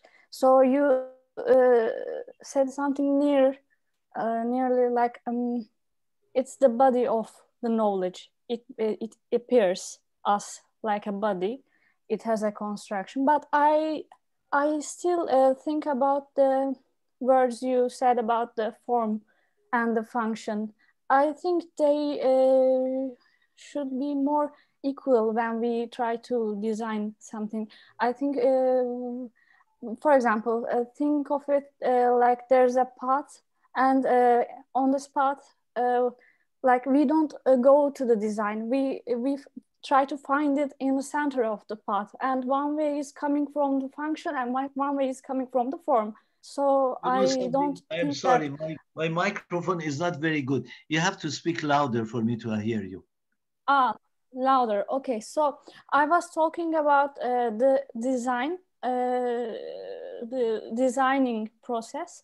So I don't think that we should separate the function and the form.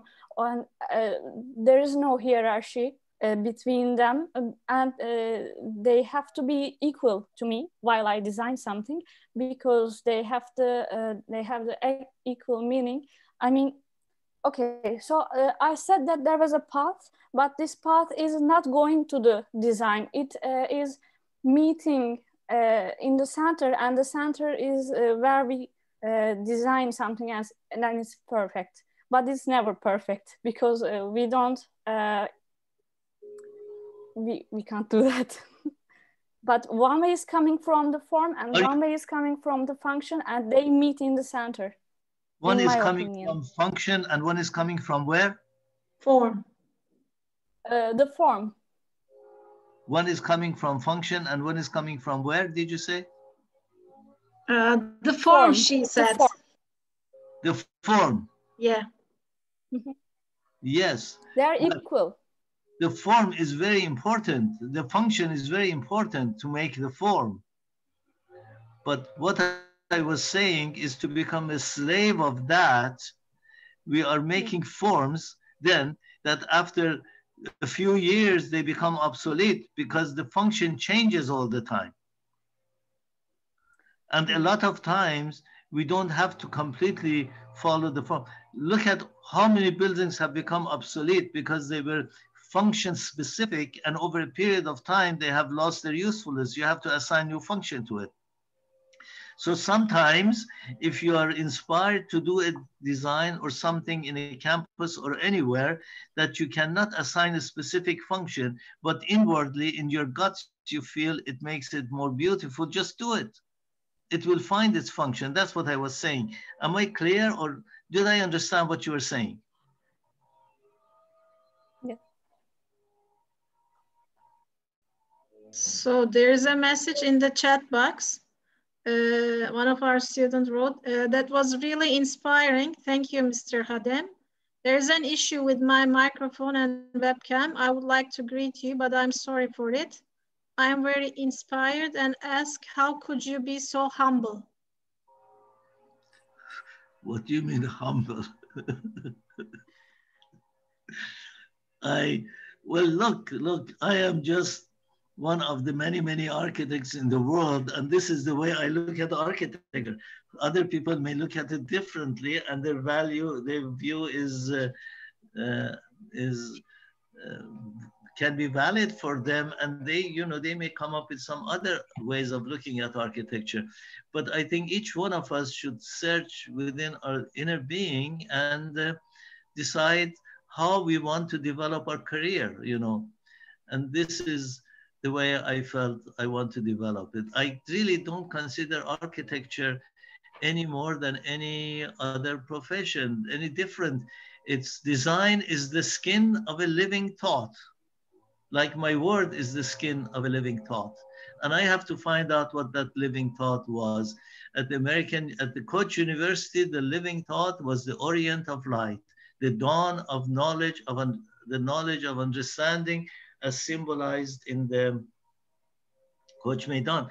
One of the first things Umran Bey, the new president, asked me is why the Koç Meydan is not completely rectangular. That the student center has an angle, tilts away from the 90 degrees, more than 90 degrees. And my immediate response to him was in deference to the rising sun, to pay respect to the rising sun. But also it had another explanation. When you do that, the Koç Meydan looks a lot vaster when it looks at the east. But, thank you very much for your compliment on the first chat. Okay, can I ask one more question? Yes, please. I've been to Koç University several times before, and when I was there, I saw that you used some design elements from Turkish classical architecture. How can you take some images from past and still make your design contemporary? Excuse me, say that again, please. You take some images, design elements from classic Turkish architecture and yes, apply it to your own and still make your design very contemporary. How can you make that? Well, I don't know what you mean by contemporary. We did not copy anything exactly the way it was in the past. But I studied a lot of the architecture in Turkey, a lot of architectural monuments in Turkey. And the one I was very impressed with was the Bayezid Külliye near Edirne. If you go there, I thought that was magnificent. I used the ideas of the courtyards. I studied Topkapi very much. And the chimneys in the Koç University are inspired by the chimneys in Topkapi Palace. When you go to Koç University, it definitely looks like a building that should belong to Turkey, not only to Turkey, to Istanbul, not only to Istanbul, to the Bosphorus region of Istanbul. We studied a lot of the yales in Istanbul. And we did not copy any one of them, but we tried to get inspired by them so that when the student is on that campus, he feels that his home is beautiful. Because you see, in my opinion, architects have a role in modern society.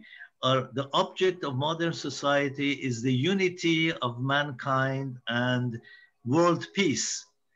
If you transport foreign artistic ideas and impose it on a culture that is not familiar with that ideas, you increase their alienation. Architects have to become agent of unity and peace. And by trying to make sure that their architectural, the pieces of architecture they produce tells the user that your culture is beautiful. Like my culture is beautiful in America, yours is beautiful too. That brings unity and understanding. At the same time, I think if we copy the past, we become dead. We cannot copy the past. We should be inspired by the past. And the past should be present, like the past is present in your being. Your being is the presence of the past of all of your ancestors. But if you stop there and don't try to progress, you become a fundamentalist. You have to develop the potentialities of your future in your own being. And I kind of think architecture has to do that. We did the same thing with the portal of the Aga Khan University. We didn't copy the arches of the past as a portal, but we tried to infuse in it a sense of memory. Now, it is you, wonderful students, have to tell me whether I have been able to accomplish this in the 3 important campuses I showed to you or not. All I can tell you is that I have tried without copying the past.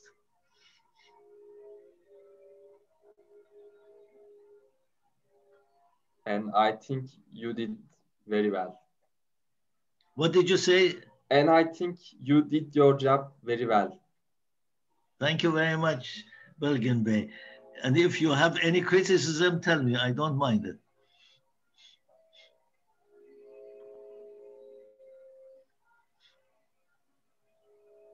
I think, I'm sorry, I think that there is a great mathematics behind your design. Hanum, could you speak louder because I can't understand what you said. Okay, so I think that there is a great mathematics behind your design. That was my sentence. Oh, thank you very much. Yeah, we did a lot of research. I tell you, this method of designing takes twice as much work as traditional methods of designing. And, you know, many offices cannot afford to do it. But since my office had very little overhead, we did it. There is a second chat. I don't know what the second chat said.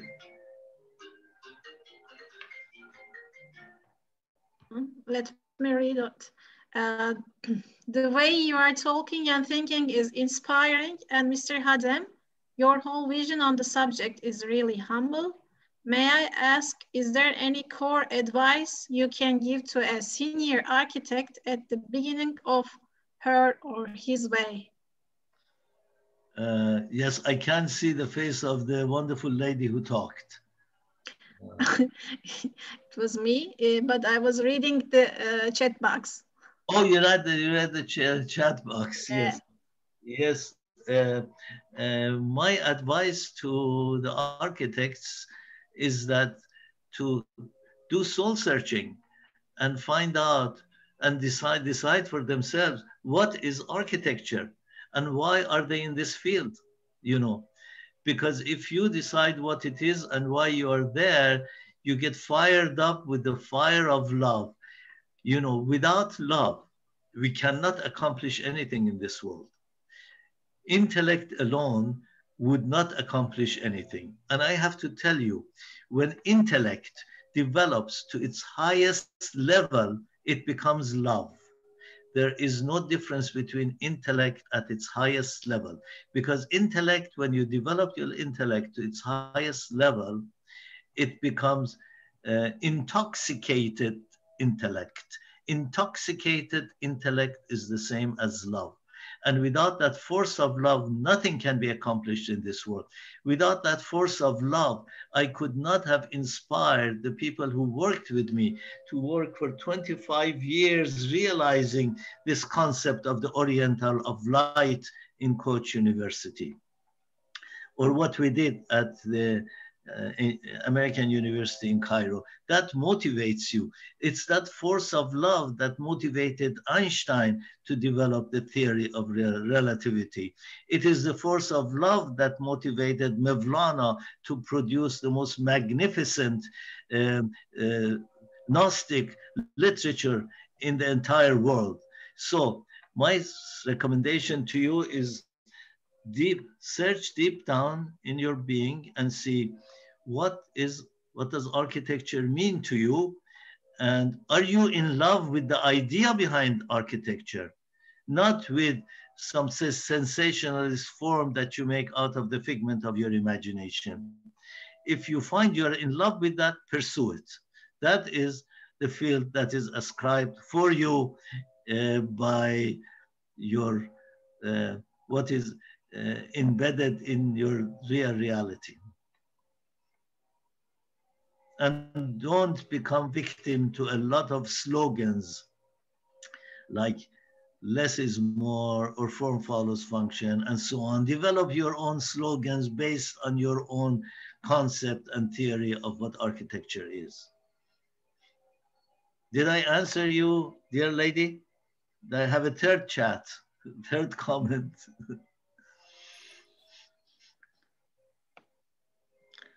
Can't see the third one. Thank you very much. She wrote. She thanked you. So, is there any other question? Hi. Hi. Can I ask something? Yes. Can you hear me? Okay. At first, I want to say something like thank you. We are, as we are young future architects, we are always trying to catching up the developments, international developments, and sometimes we are getting away from our own culture. And thanks for reminding us, we always need to keep it in mind. We sometimes avoid the heritage of those cultures which users have. And thanks for reminding us, we need to keep it in mind all the time. And my question is like, I want to ask your opinion about something as a follow-up questions for my friend Berker's question.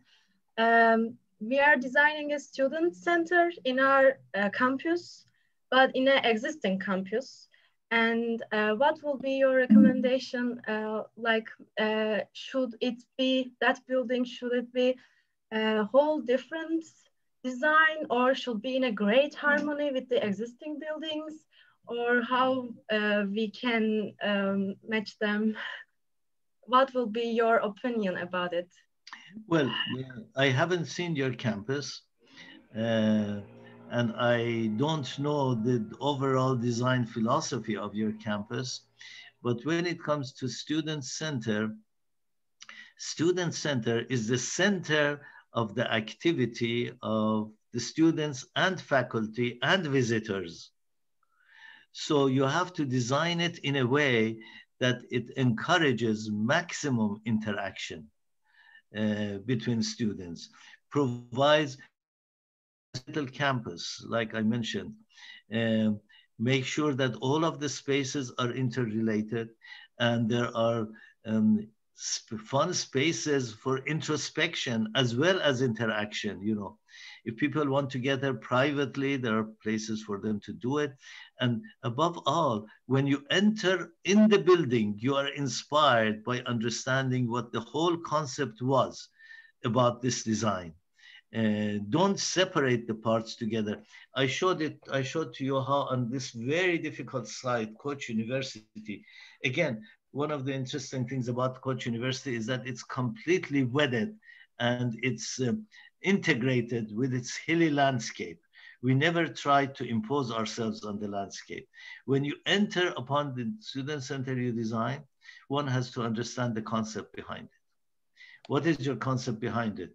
Is to have a lot of separated, elegant rooms, or the concept behind it is to say, this is the center of learning, and this is where all the students come to interact and develop their intellectual ideas further by the fact that they are going to come in contact with each other, and their ideas, by the contact of their ideas, the spark of new ideas and illumination would appear. I think very deeply about what the Student Center is all about, and especially on that campus. I think if an architect winds up designing 2 different buildings for 2 different places and 2 different cultures, and they look the same, and it carries the signature of the architect rather than the signature of that place and culture, that building is a failure in architecture, in my opinion.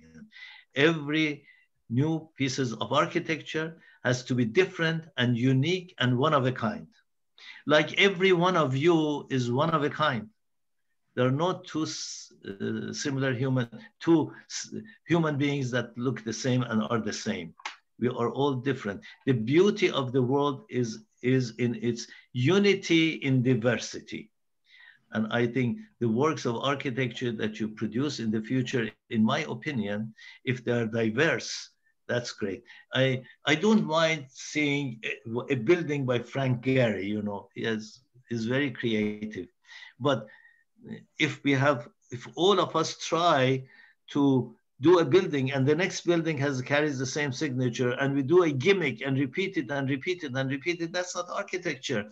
That is the shell of the idea, the skin of the idea that has become so thick that doesn't let anybody see anything except that egocentric architect. Yes, that was a really clear answer. Thank you. Sure. Yeah.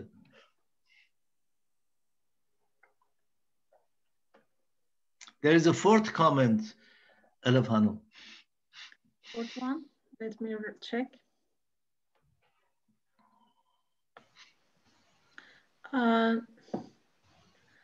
She said, hello, I'd like to ask something, but have some problems about camera. I cannot read more.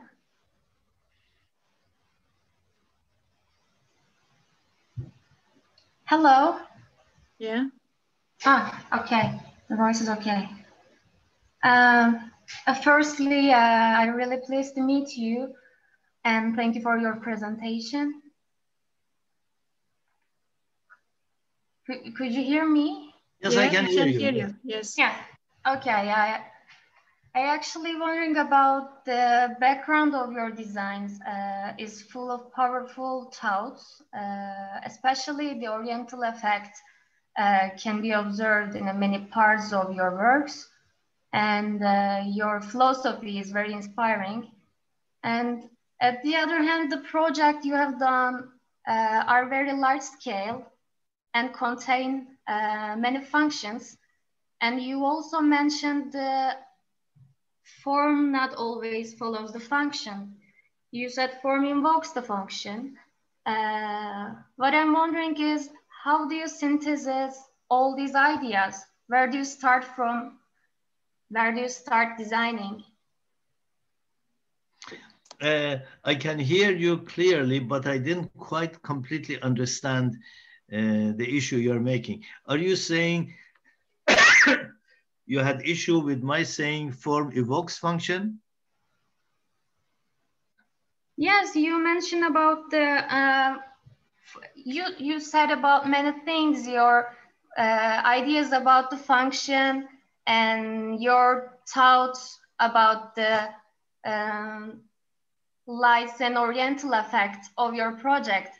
I'm wondering if where do you start from? Where do you start designing? All these full of the background of your designs. There are many powerful thoughts.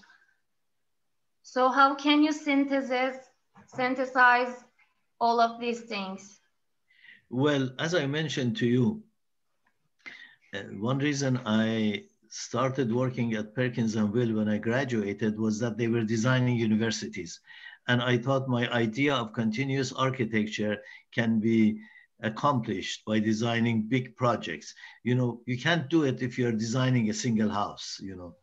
Of course, you can do that to some extent.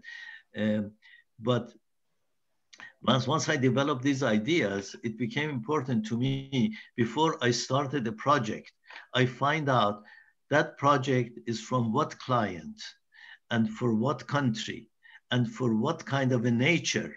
Is it hilly nature? Is it flat nature? Is it forest? Is it whatever?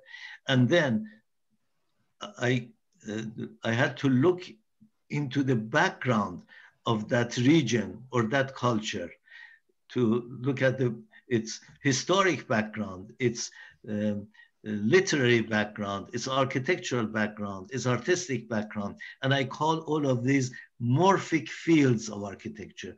Morphic means shapes, the field of shapes of architecture, both intellectual and physical shapes.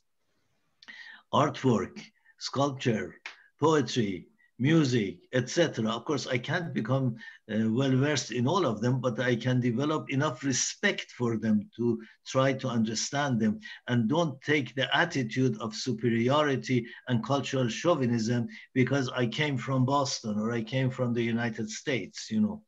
And then after that, considering this idea of continuous architecture, I would take the program and deconstruct it into spaces that I can, into units or rooms that I can put around the spaces that I conceive for that kind of architecture. And then informed by the morphic field of architecture, you know, after trials, you know, my design team were very well versed in this sort of a thing. And once I give the hint, they start producing it. And the ones who are not in agreement with me, they can't work with me, because that's the way I think about architecture. Now, you may wind up thinking a different way about architecture, and that's fine. And then develop people around yourself who are in agreement with you, and you can together achieve great things. Did I answer you or didn't I? Yes, yes, yes. Thank you so much.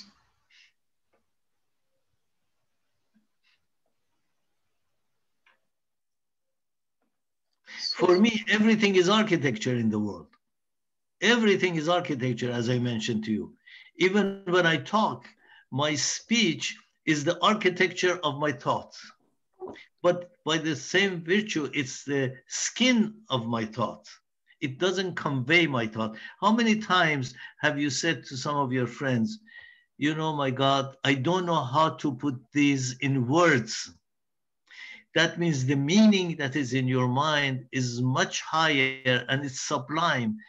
You're using the words to convey it only, but the moment you utter the word, the beauty of that meaning is less than what is in your mind. You can never completely convey the entire meaning by words. That's why Rumi has said, I would want to destroy the murmur of sound, syllable, and words and communicate with you without it. Or when Rumi has a fantastic poem, and it applies to architecture. He says, خشک سیم و خشک چوب و خشک پوست از کجا می آید این آوای دوست. He says, dry skin, dry wood, dry stone, dry skin, where from comes the sound of the king? Or where from comes the music of the king? The music of the king That is the idea. The beauty of the idea is the music of the king, which manifests itself in the form of dry stone, dry wood, and dry material of architecture. He says, where does it come from? It is the music of the king. It's the music of the beauty of the idea behind the appearance in architecture that we have to look for and make the skin of design so thin that it shows itself. If you look at a piece of art and you don't become overwhelmed by joy to the point that you have tears in your eyes, it is not a masterpiece. Masterpiece is the shining through of the idea through the skin of the words and of the forms. Am I confusing everybody by these talks or not? No, I think not. So, is there any comment or any question? Actually, I have a question again.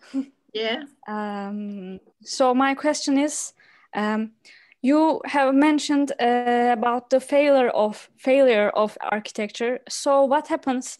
I mean, I wonder what would you do if you had to design in a context full of failure of architecture? If I had to design in what? In a context full of failure of architecture, not by nature, because it's not a problem, but when a human being tries to create something, it could be a failure, you said. So what would happen in a context like that? I mean, I consider, let me see if I understand your question. You're saying, how would I design if I have to design something that is a failure? No. In a context, I mean, the environment is the built environment. You mean, Ece? Sorry to interrupt, but you mean the built environment? Yes, of course. What did you say? Please repeat that. Okay, so I mean the context, like it's the built environment. Like what humans build. Like what? Like, for example, a city, but I mean, it's the built environment. The buildings, the architecture. In the built environment, if I have to do a new building? Yes. But when you find it as a failure of architecture, so how could you relate to that? If I build in a place where there is a lot of failure of architecture, how can I design, right? Yes. Well, for example. Well, you know, in my opinion, a lot of the buildings that are built, they may perform the function, they would be okay, but as far as I am concerned, in terms of conveying the idea behind it, in a lot of them, I don't see a real idea behind it. They're just buildings. They're just buildings. They don't carry the song of the king. But if I am given a project to do, I do my very best. Who am I to say that the modern architects have failed? In my opinion, they have failed, but maybe they haven't. According to somebody else's opinion, they haven't failed. But if I'm given, for example, to build a hospital, which I have been given to. For instance, in Cleveland, I had a project. It was big, but not as big as these universities I showed to you. It was a intensive care center for the university hospitals of Cleveland. And it's a very significant building. Well, what I did, I looked at it. There were a lot of, the campus was a chaos to begin with.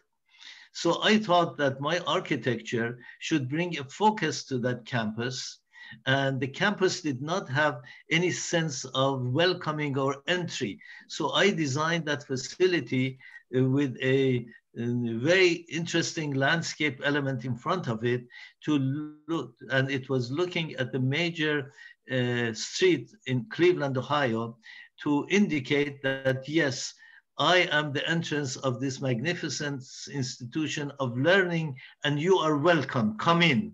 The idea of welcome became important to me, to welcome them to a very important institution of learning. You can see that on my website. Or when I was given Hercule Sylvester, who was is a philanthropist and a very rich man in Miami, wanted to build a comprehensive cancer center at the University of Miami. And I went for interview there. And in the interview, believe me, when I go to my interviews, before I go, I take 10 minutes and I tell my friends to leave me alone. And I recite to myself the poems of Mevlana. And I get fired up and I go to the meeting. And invariably, I also quote from Mevlana in this Western world that doesn't really understand him very well. And then after I was done, I said a lot of things I told you now, not all of them, some of them. And then afterwards, I heard Hercule Sylvester said I would not, many architects came for interview. He said, I wouldn't give the project to anybody but Mozhan Khadem. But what I did on that one, that would be a very interesting topic for discussion, that particular project of mine. Because what I did, I looked at the campus of the University of Miami Medical School. It was a chaos. That campus was full of these buildings that you're talking about that I thought were failures. The building itself functioned okay, but around it, there were cars, there were confusion. There was no sense of unity to the campus.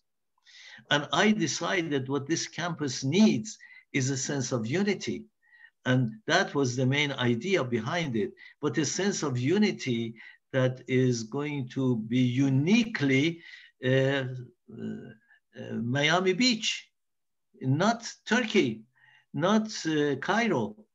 So what I did was that I developed a design. It is continuous architecture, but on a much smaller scale, that focused on developing a main space for the interaction of the students as well as all of the cancer patients who come and all the visitors of the cancer patient, and surrounded it. On the other side, somebody else came, Ronald McDonald said they want to put a residential development, and we put it on the other side. And that university, for the first time, has a main space where people can get together, the doctors, students, faculty, visitors, and exchange ideas. And another thing that on that campus became important for me was that since it was in an urban environment, a very dense urban environment, I insisted that each facade of the building should not necessarily copy the other facade. There are 4 facades, aren't there?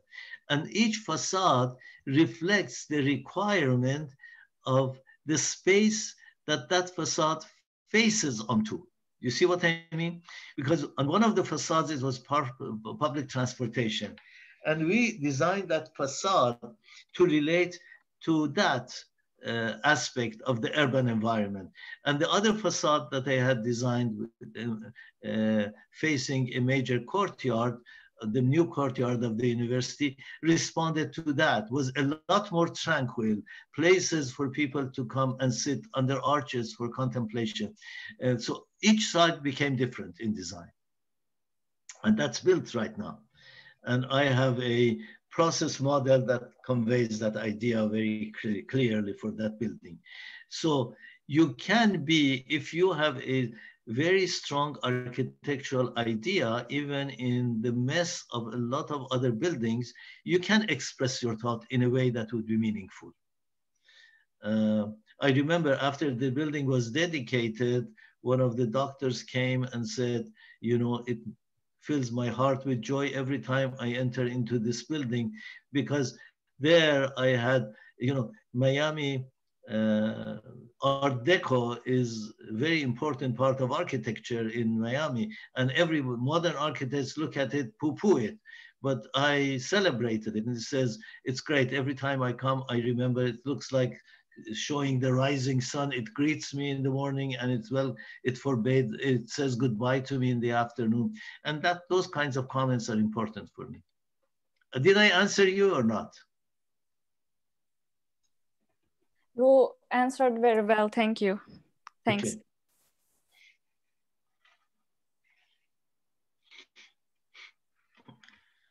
So I think there's no question anymore. Mr. Mozhan Khadem, I really want to thank you so much for your inspirational speech. I'm sure it has really motivated our students. Thank you for being us today. Thank you for your time. I really appreciate and thank you. And thank you very much, Alef Hanım, for inviting me. And I'd like to thank the Dean, Dr. Kahraman, as well as all of you wonderful students who participated. I wish a lot of you would attack me a lot more, but nobody attacked me. And it was a pleasure to be with you. And I hope someday I will have the honor of meeting all of you and conveying my thanks to Alef Hanım and to Neil Hanım and to Dr. Kahraman. Okay, thank you very much. Hope to see you soon in Istanbul. Okay, then see you. Bye. We can close.